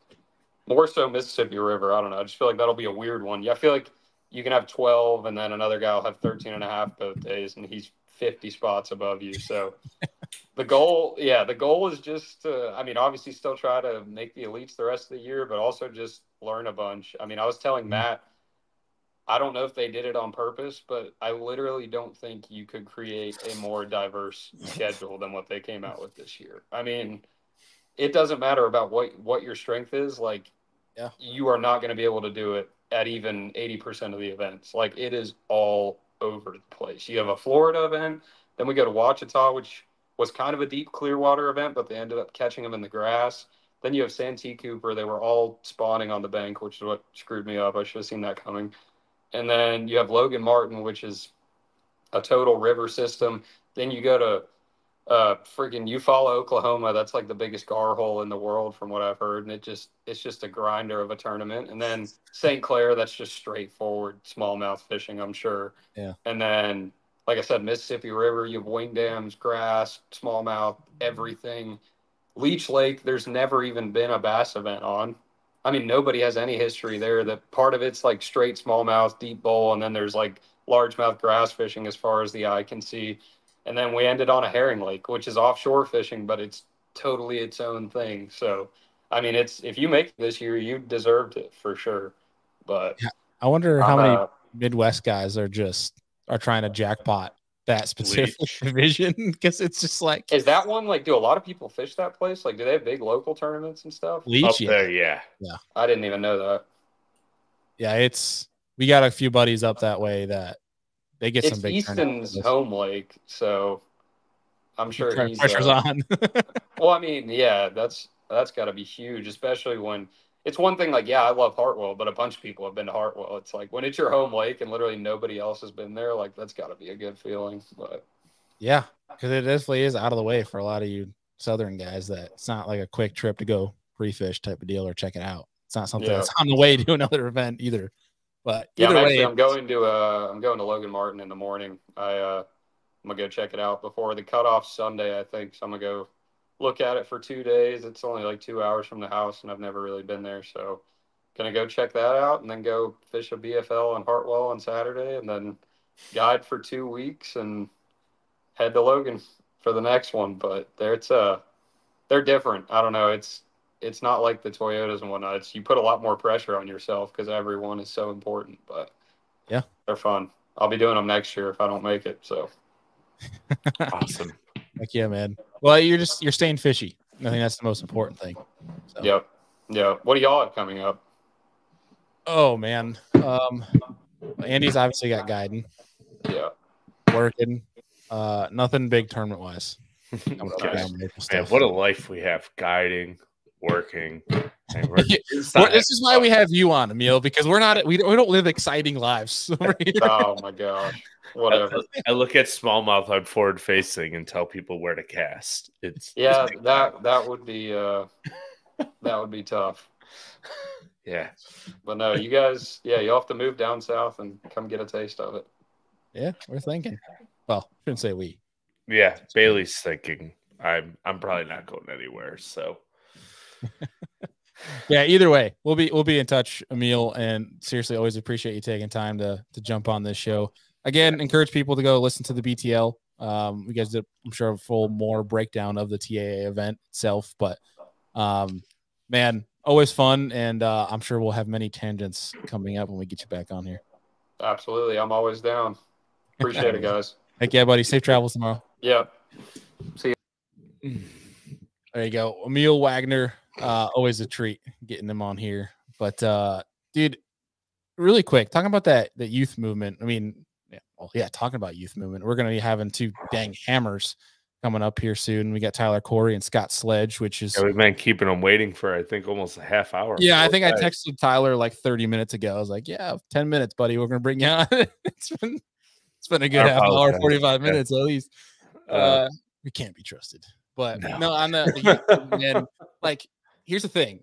Yes, we have all this stuff accessible, but like when you listen to, I think Emil, you can put in that bucket of the youth movement, right?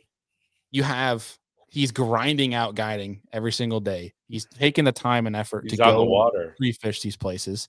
It's just, I think we live in an age where I think you have, not saying that generations before haven't had that grind, but they're finding out a way to grind in different avenues than have existed in previous generations, where it's, you could be on the water every day, but they're in a different fashion. You're guiding or you're going to pre-fish. You're probably not driving all over the country to check out lakes.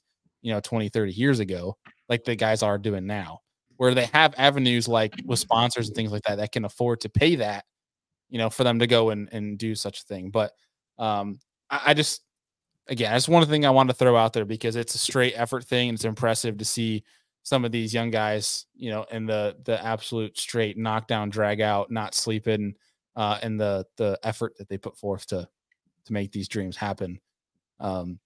Which, by the way, with that, like, that's one thing I've seen with Kyle Patrick, on the Elite Series that we've gotten to see a glimpse of. And I got to give him a kudos for his YouTube series. He just dropped his classic video. He's doing his YouTube stuff unlike any other pro is, and it's absolutely, he's bringing his good grief, his Kyle humor into it, but also the style fashion of editing is bravo. Anybody that hasn't watched it, I encourage you to. It's Kyle being Kyle, so you'll thoroughly enjoy it. Dude, it's like one scene of cuts to him taking a piss off the boat, and he's like, I'm peeing on my jig. I wonder if they'll eat it. Like, it's just Kyle being Kyle, and then he goes to proceed to catch a 4-pounder. So it's a jig. Oh man, that's gonna be the next hot thing. Kyle urine. Yeah, I don't even want to go down that. But either way, thank you again to EMIL for hopping on the show. Definitely want to make him a consistent one, and I think we'll have to get him on for the each open, kind of get a little recap. But with that being said, we got Tyler and Scott coming up here, and with a quick message from X2 Power. In the world of battery power, a word to the wise: compromise elsewhere.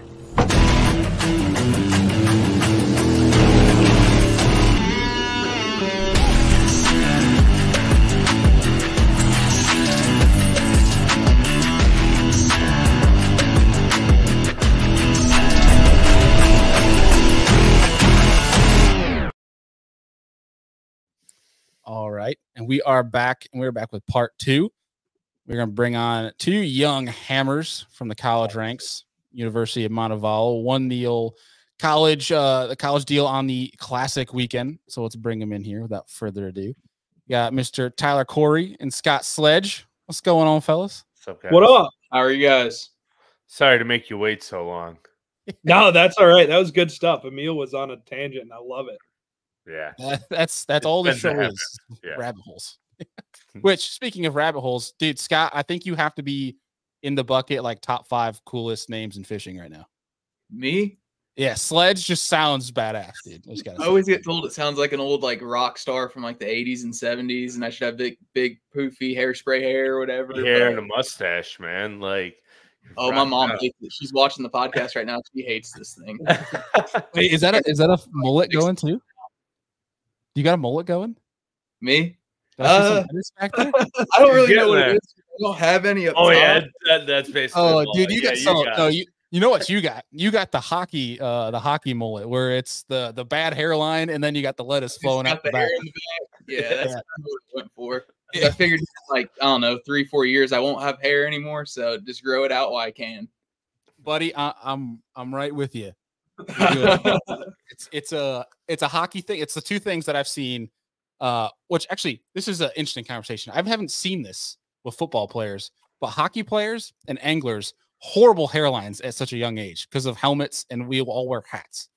I don't know what it is. That's why Chad Pipkins has the greatest hair on the tour, because he never wears a damn hat. He never wears a hat.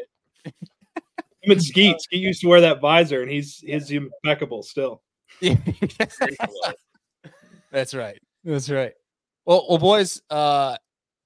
First thing I want to get into is congratulations on Classic weekend. That's pretty cool. Absolutely love the picture of Tyler's face, just full on screaming with the trophy. That's pretty hype. I can imagine. So kind of give us a laydown, because the one thing I do love Classic weekend, but the one thing that I would say, if there's anything I'd love to improve about it, is put some more buzz around you guys on stage, as well as the kayak guys on stage. So for people that might not have seen it or gotten overlooked by the mass amount of Classic coverage, kind of give a breakdown of what event you were fishing and what was all in it that you guys are competing for.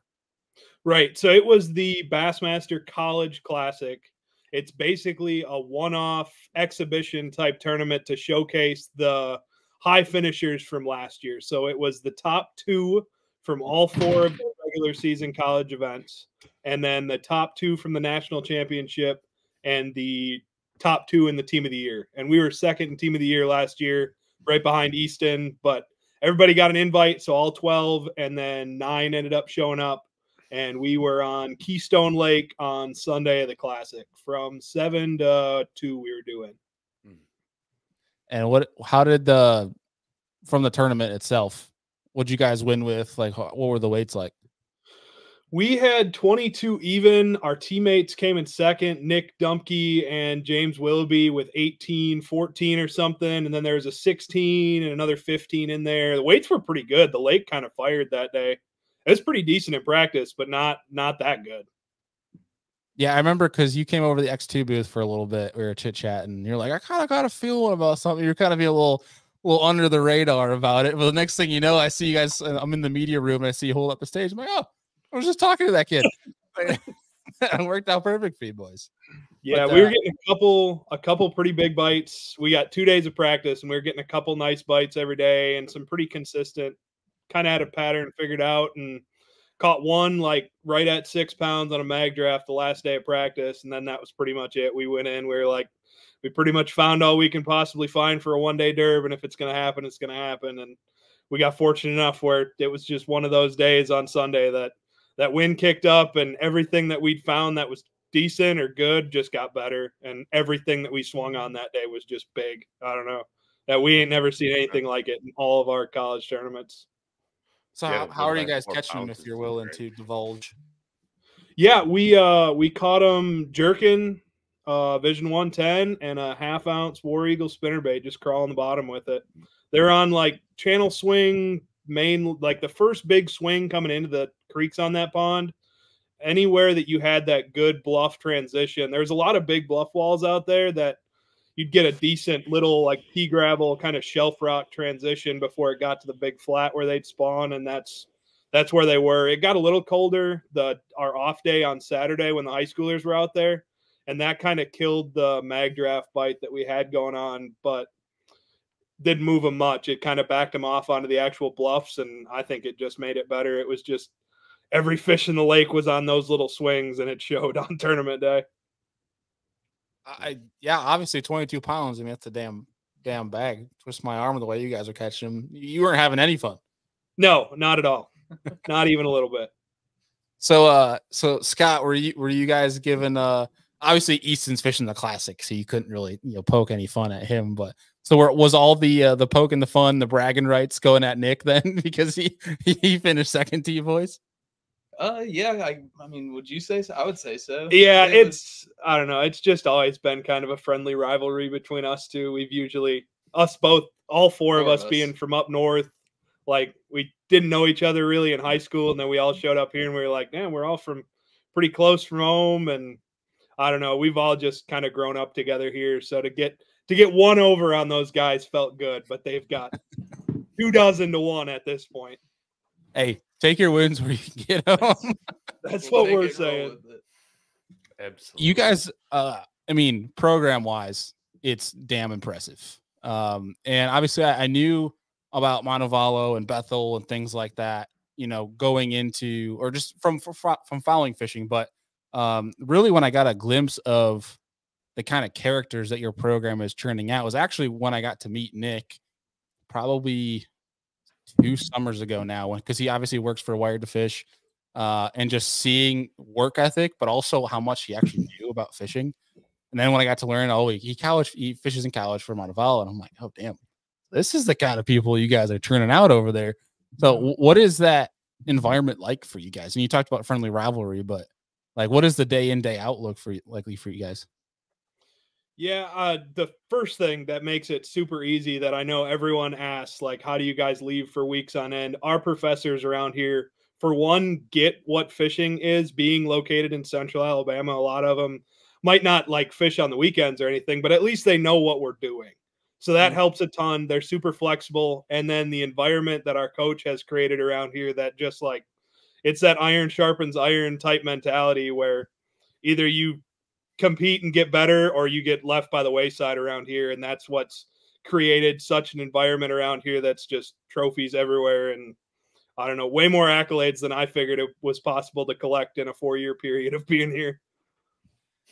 Yeah. Is there any like sneaking around with each other, knowing that you guys might see each other in the opens or things like that later on? I think there's a little bit of that. I don't know. It's just nice to have so many like-minded people around here. Like if we ever did want to go to fish the opens, like chances are someone from this university that we've fished with is going to want to do it too. So we got some running baits, and I don't know. It's just such a melting pot too. Like Scott's from Indiana. I'm from Wisconsin. We got obviously Easton and Nick from Minnesota, some other guys from Minnesota, but we got dudes from California. We got dudes from Texas. We got dudes from here in Alabama. Like it's just a giant melting pot of like specialties and techniques and stuff that when it all comes here to the same little town in central Alabama, it just works. I don't know. Yeah. So I guess I'm curious. We'll start with Scott and move over to you, Tyler. What is the biggest thing that you have learned from out of fishing in college that you wouldn't have if you didn't sign up for the program? I guess that you just have to catch them, because the college guys catch them the best. It kind of teaches you what to do to where you like don't really like crap out in a tournament. You just have to learn to, I don't know, be consistent, and consistency is going to get you farther. And I guess that's the biggest thing I've learned so far in college is just being consistent, and that has gotten us farther as a team more than anything. I got you. Yeah, and so not like always being out there looking for the biggest sack in the lake, but how to survive and make that the top 20s, top 10s. Yes. Like of course we want to win, but we kind of have our position on the team. We're not the big swingers. We're both bigger guys. We're the linemen of the team. We do the dirty work.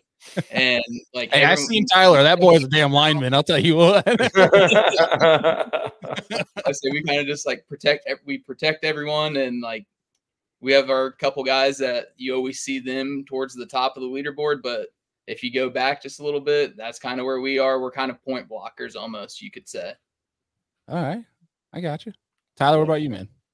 Yeah, kind of the same thing, is just how to grind and how to survive, how to deal with that much pressure, because we don't fish many college tournaments that aren't capped out at 250 boats. So just coming from up north where a lot of our tournaments are 30, 40, 50 boats, maybe, like the first 250 boat blast off I ever seen, I was a little shell shocked. And then just learning how to deal with that and stuff, and being able to like grind to get to 12 or 13 pounds and survive to fish another day is something that I would have never learned without college. And then just being able to, like he said, consistently put up decent finishes, and then be able to see when you have that opportunity to pop off and win one. Yeah. I mean, the dynamic, I've heard a lot of guys talk about the college ranks and the open ranks, like compared to now that when they're on tour, things like that, and the competitiveness of it, and how it just keeps getting better. I mean, look, we saw Easton, we got 17th or something like that in the classic against some of the best in the world. That speaks volumes, again, on what the college programs you guys are in are putting out. So it's damn impressive, and it's really setting you guys up for, I think, exactly what, like, say, Bassmaster is trying to do with the 9 opens. Is that something you guys, is that your next step? Will you guys know yet if that's the jump you're going to make? I mean, I would like to personally, I'd like to do it, but at the same time, I want to graduate. I want to get a job and get kind of a foundation set before I chase anything. I just don't want to go into debt right out of it and kind of be, well, I tried it for 2 years. I'd rather save up some money and go at it for like 3 or 4 years. So are you saying that because mom's watching, or you say, is that no, my mom knows that. That's what I've pretty much always said. I knew I didn't want to chase it. I don't feel like I'm ready fresh out of college. I want to get some more experience out, fish some bigger tournaments, and just kind of dabble around and then take the leap. I think that would make you a very smart man if you did it that way.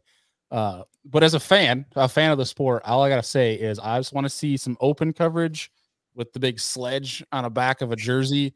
I just got to see it happen at least once. We'll see what we can do. Sledge and then like a hammer, like vinyl wrap, right? And just put a hammer wrapped on the boat. Yeah, he needs like a Stanley sponsorship or something, like with Harbor Freight, maybe. Oh yeah. be fire. Yeah, that in the front, your name on the jersey, it's just Scott the Sledge. Yep. The Sledge. That's all. But Tyler, what about you, man? Is the Opens, is that the plan? Yeah, I'm engaged right now. I'm gonna try and get everything settled as far as starting a family and stuff, and then go for the leap whenever we see fit. I'm a big believer that everything happens for a reason, and if it's supposed to go that way, it will. I'm gonna do everything in my power to work towards that, but I'm not gonna put me or my fiance in any sort of dire financial situation trying to chase something that I'm probably not ready for straight out of college. Yeah. Well, one, bravo. Two, run while you can. Yeah. I think that's the every married man joke I'm supposed to make now that I'm married. But I feel like we're obligated, Andy, now to say these things. I don't know. I'm still getting used to the married life. How was it like shake the head no, but say yes? No, was it say no and then shake the head yes? Like run? No, honey, I didn't order that tackle. That Yeah. Yeah. Like I have no idea what you're talking about. Yeah. But for real, congrats on that. Thank you. Smart on your part to obviously get the foundation going, which leads me to the question, because I think everybody, heard multiple people talk about it. If you guys listen to Mercer's podcast, he talked about it with Hamner, but he talked about how he literally was scrounging for change under the seat of his truck to make it happen.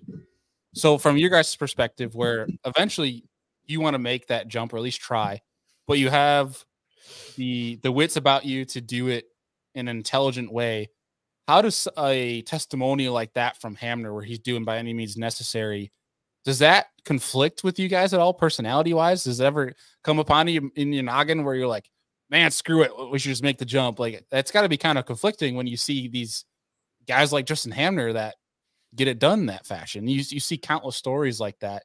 That's got to be kind of somewhat conflicting for you guys that are going through the ranks right now. Yeah, I would say definitely it is. Yeah. It's something that we all think about. I've had the thought before that I would live in the back of my truck and just travel around and fish, but at the same time, I wouldn't really want to live like that for that long. Very long. So, especially today. But that's just me personally. That's just me. Yeah. No, that's smart. Smart. And it's tough for us right now because like we've been engulfed in this college fishing thing for like 4 years now, fishing like, I don't know. I think last year we fished like 15 or 16, 17 college tournaments. And so it's like every other weekend for us. So it's easy to say right now, like, yeah, we'll take some time off and maybe make the transition later. But there's a good chance that we may get out of this thing and be like, dude, we're so freaking addicted to tournament fishing that we can't not. There's no other option. So it's tough to say until after we graduate and kind of space ourselves away from this incredibly competitive environment that we're in right now. But I don't know if it's something that if the opportunity came tomorrow and it gave me like full ride entry fees paid, like, let's go, I'm hopping on it. Like I'm sure everybody else would, but to find that opportunity in this industry is difficult. So hoping to take the next couple of years and maybe find that golden ticket. Yeah. So with that, I got some fun questions lined up, but before we do, I definitely want to give a nod to you guys doing it the right way, being smart about it. So with that, what are your guys' degrees? And like, obviously there's the fishing dream, but what do you guys want to do? Like, what do you want to do with your degree? So I am getting my degree in marketing, like most guys fishing in college. And I'd love to stay in the fishing industry. Like that's been my dream since I was a kid, is to either fish professionally, and if I can't, engulf myself as close to it through my job as I can. So don't have anything lined up right now. Still looking. Obviously, it's a small industry.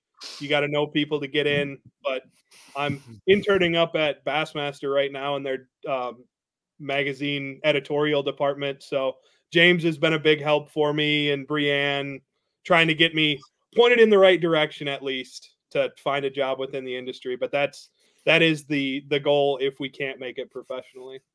You got to deal with James Hall. That sucks. Yeah, I know. It's terrible. Terrible people to work with. Yeah, horrible person. Worst college job I could ever imagine. I'd say that's a good resume builder. James is one of my favorite people in the industry. And I only say that just because I like to poke fun at him because he definitely gives it tenfold, which I'm sure you get a bunch of. Oh yeah, new guy, dude. When him and Brian get after it in the office, it's some of the funniest stuff you've ever heard. Like, oh, Brasher. Oh, when him and Brasher get together, it's just it'll have you rolling for hours, dude. Those two are some of my favorite people on this planet. But yeah, dude, doing it the right way. I love that. It's definitely a good gig to have on. Yeah. And I will say there's definitely some industry people that watch and listen to this show. And I'm just going to say it directly. If you're looking to hire, there's two guys right here. But Scott, what about you, man? What do you want to do next? I'm graduating in December. I decided to take a half semester. Business marketing is my degree. It's easy.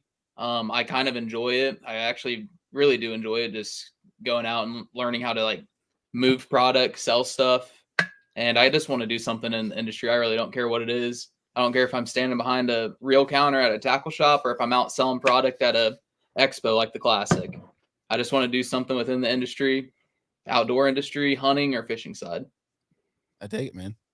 I don't know. I think Sledge Fishing LLC kind of sounds pretty good. I could open my own tackle shop, Sledgehammer Fishing or something. I don't know. Hey, you could have your own like marketing firm. Like, you got your partner right next to you. There you go. Right. Yep. Yeah. Who does your guys' marketing? Oh, Sledge. Yeah, Sledge Fishing. Yep. Yeah, Sledge. All I'm saying, man, is you got the name right. It's right there. Yeah, but that's awesome, dude. So first thing I'm curious with you guys, because I asked Easton this when he came on the show a while back, is what are some road stories that you guys have? Like, what's one first thing that comes to mind? That keep in mind that mom's listening, Scott. But no, I don't care. I'll start it. She'll love this one. Let's hear it.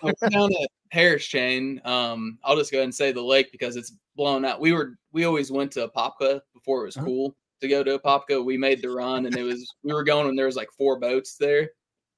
Well, we're flipping down this pad line. Tyler pitches out, and his line jumps, and I'm sitting on the back, and I'm peeing. And I go, just don't catch one while I'm peeing. And he reels down and pops it, and his braid breaks. And it breaks like in his eyelet, and it just right out the rod. And he's like, damn, I broke it. And I'm like, no, it's right there on that pad stem. Go, go, go. And so he kicks the trolling motor on high and is like reaching for it, can't find it. And so I run up, not thinking I still have my pants down. And kind of just jump in a little bit, like hang over the side of the boat, water like up to here in my arm, and I managed to get the braid and get the fish. It's like a 4-pounder. So it's pretty clutch. And then stand back up, turn around, my rod, and my wiener's hanging out. So. Oh man, that's incredible. Might as well pee on your jig and say they bite it. Yeah. If that's not a tournament partner, I don't know what is, man. That's dedication. That's my story. You're lucky there wasn't like a jerk bait hanging around there. Like, yeah, exactly. There's no trouble. Oh, I got so many comments, but we're gonna keep this PG. Keep it PG, Bailey. PG. I'm sorry, Miss Sledge. Please don't hate me. That's incredible, dude. Oh, that's damn dedication. Holy crap. That was not where I was seeing this going. I thought I was like kicking on high and you were gonna fall in or something, but that's even better. You just made a lot of bass boat to catch a 4-pounder. It's pretty good. Yeah. That was last year too. So without that fish, team of the year, 2nd place probably wouldn't have happened. If that one would have gotten broke off, who knows what could have happened. Hey, so that was good things happen at strange times. Yeah, exactly. Last year was just one of those years. Every event was something. Every event we had one of those fish where we landed one that we definitely shouldn't have, and we were just like, "Wow, I don't know why that happened, but we're cool with it. Let's just keep it rolling." My question is not because I want to see it, because I'm with the whole Jockey Outdoors now being the title sponsor. Was this part of Bass's pitch to have Jockey be? Yeah, this is it right here. Oh man, if you had a GoPro rolling for that would be... I know that's all we were saying was like we needed that clip. I mean, that would have been gold. Just don't show mom. Like, right. I'm just kidding. Tyler, from your perspective, as this is going on, are you just like looking down like what is happening? I was like looking around for the braid or whatever, and he just like out of nowhere, like reflexes like a cat, just jumped in and grabbed it. And I was like, hey, you got it. Hey, the boat's behind there, like, hey, I was like, yeah, that's a nice just one. hanging loose, you know, like just having a time. I didn't even realize that was what he was doing until like he stood up or whatever, and I was like, all right, yep. That's incredible. Mag speed worm right there. So they call him Sledge, baby. That's right. That's right. Some boats in the area, like, yeah, they saw their own. Boy, he dropped the hammer on him, didn't he? God. We I can was go trying to all night. refrain from these comments, Andy. Oh gosh, we're out in the water all day. My brain is fried. I apologize. No, you're good. I'll You're just good. stay on He the got rabbit hole. Real Hook Set Outdoor says reminds me of some of the Bill Dance bloopers. I don't know if we've seen any bloopers like that, but I don't think anybody wants to see Bill with his pants down. Oh, I don't know, Tyler. Do you have one that can even beat that? I think that one might take the cake. You got plenty of. Yeah, we got so many road stories. Like, if there's something that could happen to you on the road, I promise you, it's happened to us too. There was a stint there sophomore year where we could not keep anything from breaking at all. Like, I think back-to-back tournaments, we blew up a truck and then cooked a hub on the way to Florida, back-to-back tournaments. Good. So that was fun. But the blowing up the truck story was fun. We were on our way back from Clark's Hill, and it was winter break, so there was like no one around or whatever, and we were just trying to get back to Montevallo. We were literally going to leave like the next day to go home for winter break. And it's like 9 o'clock at night. We're just trying to get back. We got us and then two of our teammates in the back who their teammates like lived over there in Georgia. So they stayed, and then we had to give them a ride back or whatever. And we're going, and we got through the meat of Atlanta, no problem. We're like leaving Atlanta. And if you've ever been on your way on 20 going west towards Birmingham, there's like 2 or 3 big hills leaving Atlanta. And I'm like, my parents like gifted me this 2018 Eco Diesel with like no miles on it to be set in college, like not have a problem. It was a loaner type deal. We're going to give it back at the end. And we're going up one of these hills, and I'm like, damn, something just don't sound right. So I'm like flipping through the little screen or whatever to try and figure out, like, is my temperature fine and all that? And I like coast down this hill, and we go up the next one, and it just, everything cuts off, blown up. Didn't make a noise, no check engine light. And it's like 4 lanes wide right there, and we are in the furthest left lane with a boat hooked up in Atlanta. Perfect. And I just threw the blinker on, and by the grace of God, there was no one there for me to take out with the boat trailer, because it was one of those situations that if we didn't get over, we were going to be parked in the middle of the highway, blown right up. But we did, thank goodness. And it took us, if you've ever tried to use the roadside assistance that they provide, I would not suggest it, because we sat there for 4 hours waiting for their tow truck to come with the boat still hooked up. And their best answer that they could give us was, yeah, we can come get it tomorrow morning if y'all can get a hotel or something. Oh my gosh. As we're like not in a nice part of Atlanta at all. I don't think there is a nice part to Atlanta. No. Yeah. That's like the worst place to break down. Absolutely. I still have nightmares about that. I swear. That's terrible. I mean, you've been through it now. So, I mean, anywhere else that could possibly happen, you'd be all right. And I proudly drive a Tundra now. 50,000 miles in, not a problem. Yeah, I've heard a lot of horror stories about that brand in particular. Jeez, man. That was bad. And then, like I said, the next tournament on our way to Florida, we made it halfway there and cooked a hub at about 10 o'clock at night. Sat at a do-nothing shell in... We pass the town every time we go to Florida, and we're like, yeah, we spent a lot of time there. I'd rather not stop there ever again. Oh, no. That was one of those where some random tow truck driver, we were like broke down in the gas station, and the owner of the gas station came out and was like, hey, just to let you guys know, like, we're going to shut the lights off after we close at like 10. So I don't know if you guys have lights or anything to like light up where you're working or whatever, but we're shutting the lights off. We're going home.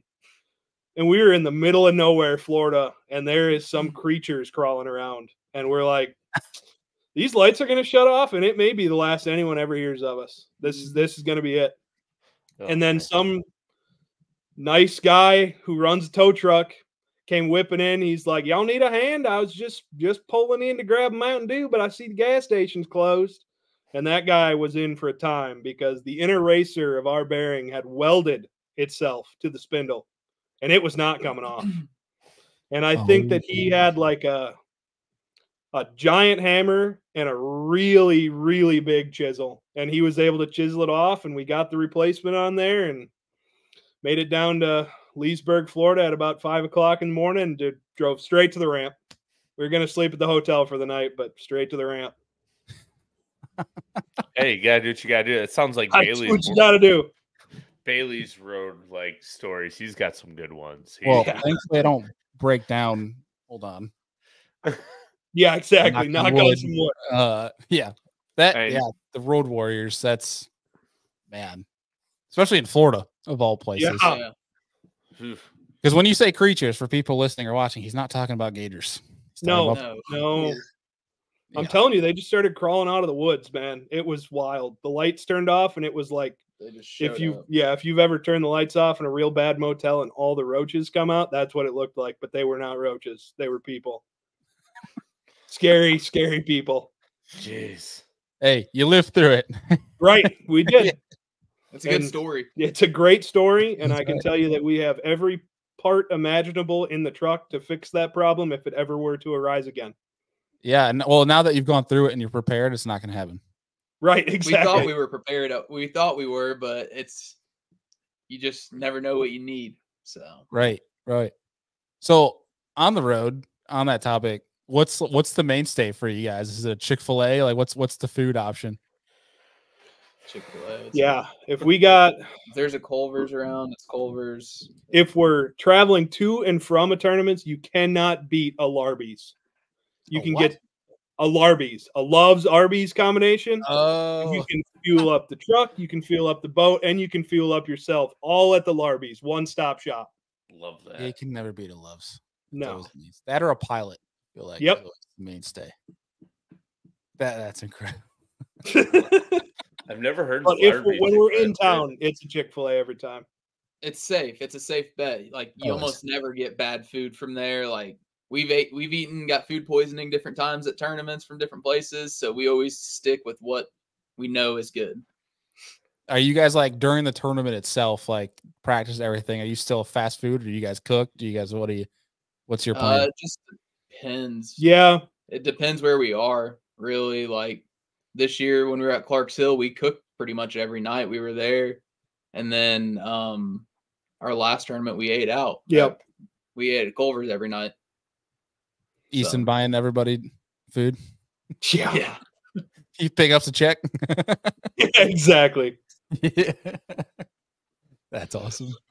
Well, yeah, I can imagine that being an interesting dynamic. Obviously, guys on like the elites and the BPT have a little bit more, well, for the most part, some cash rolling that they can go and cook out. You see guys that are cooking out like these pristine ribeyes and crap during practice, and it's like, I don't think you boys are doing that. Maybe rocking the PB&J train, but that's about it.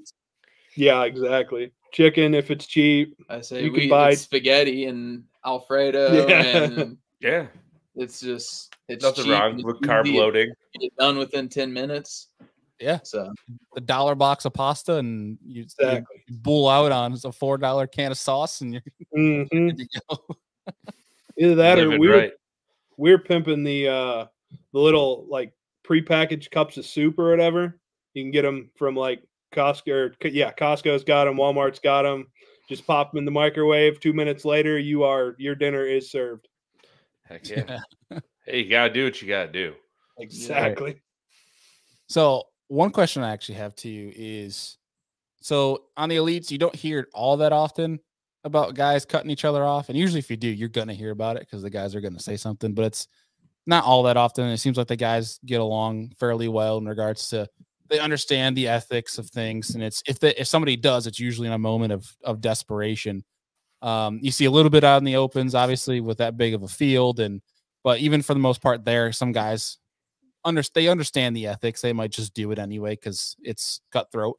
But I feel like on the college side, you definitely get some guys that might fish, maybe some more on the entry level anglers, or maybe some that have never run a boat before.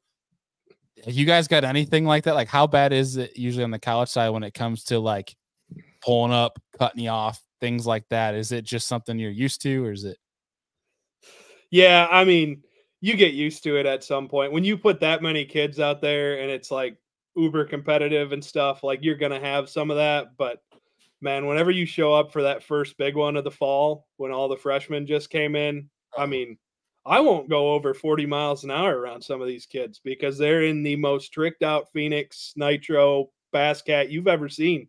And they have never even driven their car 60 miles an hour, let alone a boat. So that's a little scary. But once they get the jitters out, once the upperclassmen put them in their place, everyone kind of finds their lane and it all settles out. But obviously, it's fishing, competitive fishing. Like, you're going to have some conflicts on the water, but it's usually handled pretty well. It's pretty well handled. Like, you just handle it right then and there, and it's done. Exactly. Like, yeah. Well, when they see a 6'8" offensive lineman in the sledge in a boat, they're probably not going to do anything to you guys. No, that helps. We avoid a lot of confrontation like that. I just smile and wave. You do have a new opposing opposition you could play defense with. You can just kind of replay that clip. Be like, listen, you don't want to know what I did at a Popka. Yeah, exactly. Hey, I'll moon your ass, all right? If you don't move, just beware. There's something else coming. They don't call me a Sledge for nothing. Oh, man. That's awesome. That's great. What do you think? Obviously, in being around the industry a little bit, being around guys at the Classic, in fishing, obviously we've talked about it many times in the show, is unique in the fact that the guys at the top level are super easy to interact with, are much more approachable. They're accessible, unlike any other sport. What do you think about college fishing from your guys' eyes, being in the trenches right now, makes it unique compared to everything else? I feel like what makes it most unique is like everyone is at the same point in their life pretty much. It's crazy the fraternity that goes on in college fishing, whether they're on your team or not, because everyone kind of knows what everyone else is going through. Like whether you're a freshman or a senior, like we're all between 18 and 23, 24 years old. And like no one's out there with any sort of bad intentions or anything. Like we're all just trying to get everything that we can out of these 4 years and enjoy it as much as we possibly can and move on to the next stage in our life with whatever accolades we could amass in college. So I think that's probably what makes it the most special out of anything in fishing. Scott, anything to add on that? No, he like hit it right on the head there. That's kind of what I was thinking he was talking about. Is there any pranks you guys do on the freshmen coming in? Oh, dude, they do it to themselves, man. I love the laugh. You just let them run for the first couple weeks, and then they figure out that they're not what they were in high school, and it straightens right out after that. There's no cutting off all their line or anything like that before, No. No? Well, we usually, the first college tournament that we usually go to, ACA puts on, and it's a big bass bash. So it's like probably one of the funnest college tournaments you get to fish all year because there is literally zero pressure at all. I mean, you are just out there to have a good time. And the way that our coach does it is usually he'll pair like 2 upperclassmen and then stick a freshman in their boat to kind of show them the ways. So yeah, we've done plenty of, I mean, every year when our freshman leaves, they are more of a man than they were when they got in the boat. We teach them all sorts of things that they must know about college fishing before they go any further. You see this line, freshman, you don't come past this line, all right? I run Exactly. That's awesome. And if we're fishing a tournament, this is my point to this point, and I don't want to see you within 500 yards, like exactly. that kind of Tommy stuff. Biffle Yeah, Tommy Biffle, I'll cut you. Exactly. Oh, that's awesome. Here we go. We got Kenny Swint asked, "Is there any punishment for acting up?" Oh, God. You're boy. throwing a drop shot next tournament. That's all you're allowed to throw. That's it. That's my uncle actually that asked that question. Oh, there you go. You're trying to get the family details here. Yeah.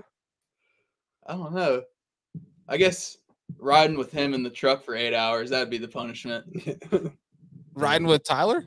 No, with my uncle, because he was the one that asked. Does Tyler got some bad gas or something like that? Oh man.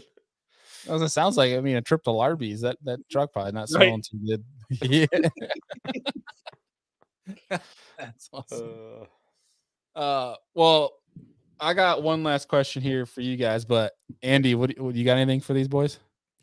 Oh man, I guess like rounding out the season, you guys probably only have a few tournaments left, right? So like, what do you think you're going to miss the most about like the college environment and fishing before you step out and move on to the next real life endeavors that you guys have coming forward?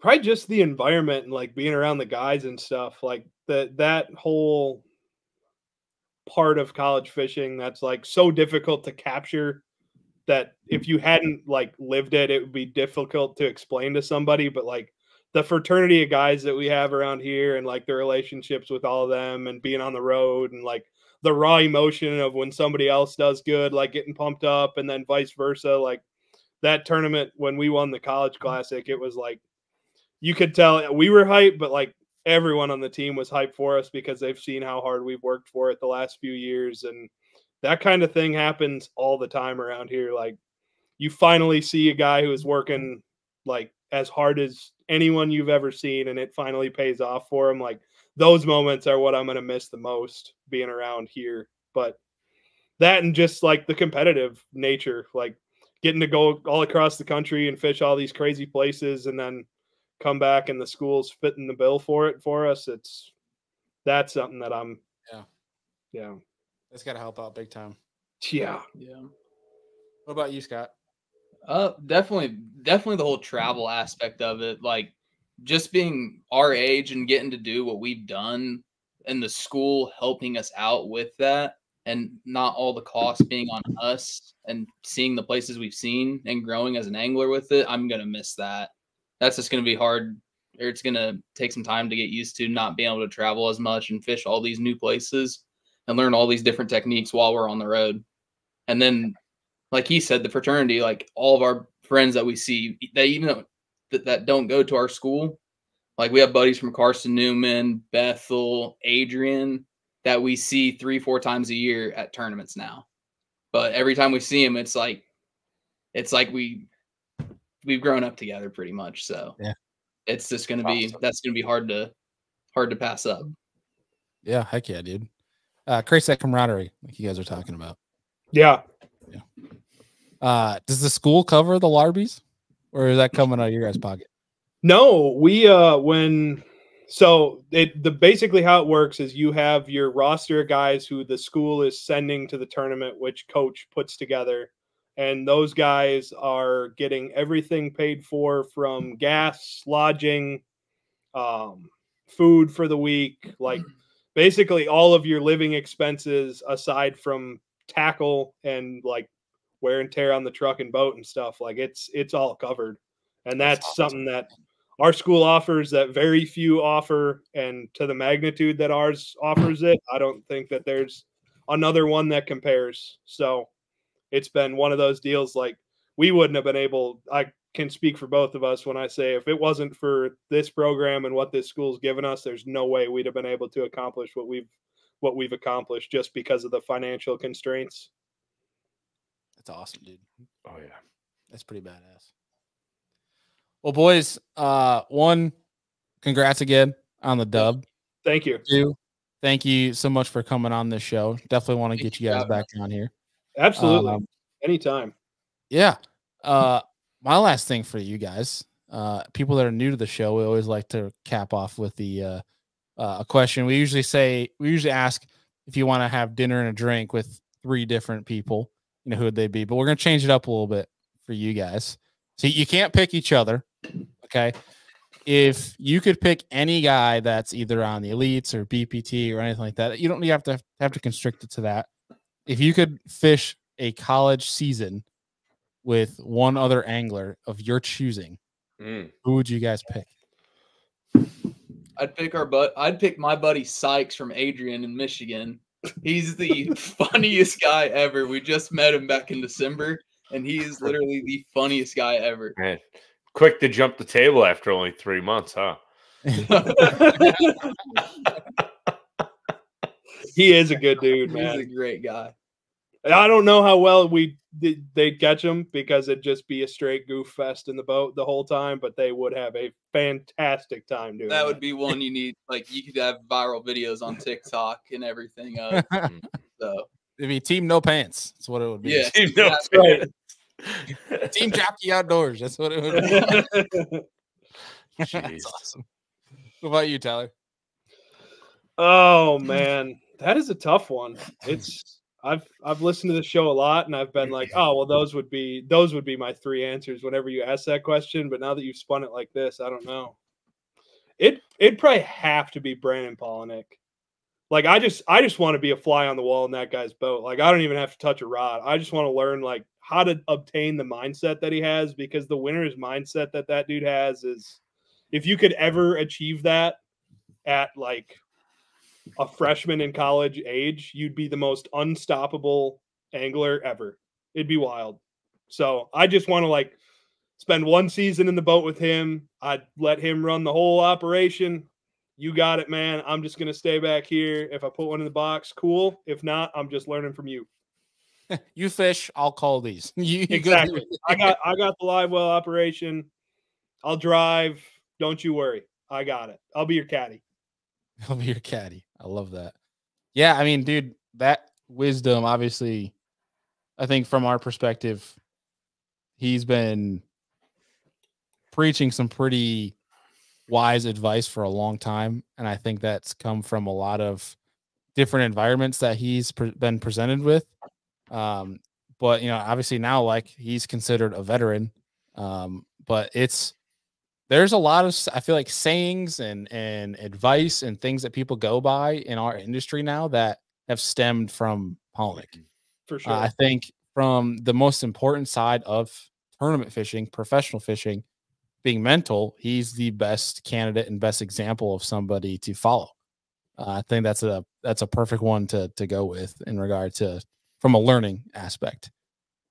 Because we've said it multiple times, and I've said it on this show, like, I'm with you on that. Like, Brandon Polinick's been the biggest guy from a fan standpoint that I've studied just out of curiosity and just pure admiration for what he's been able to do and how he approaches things.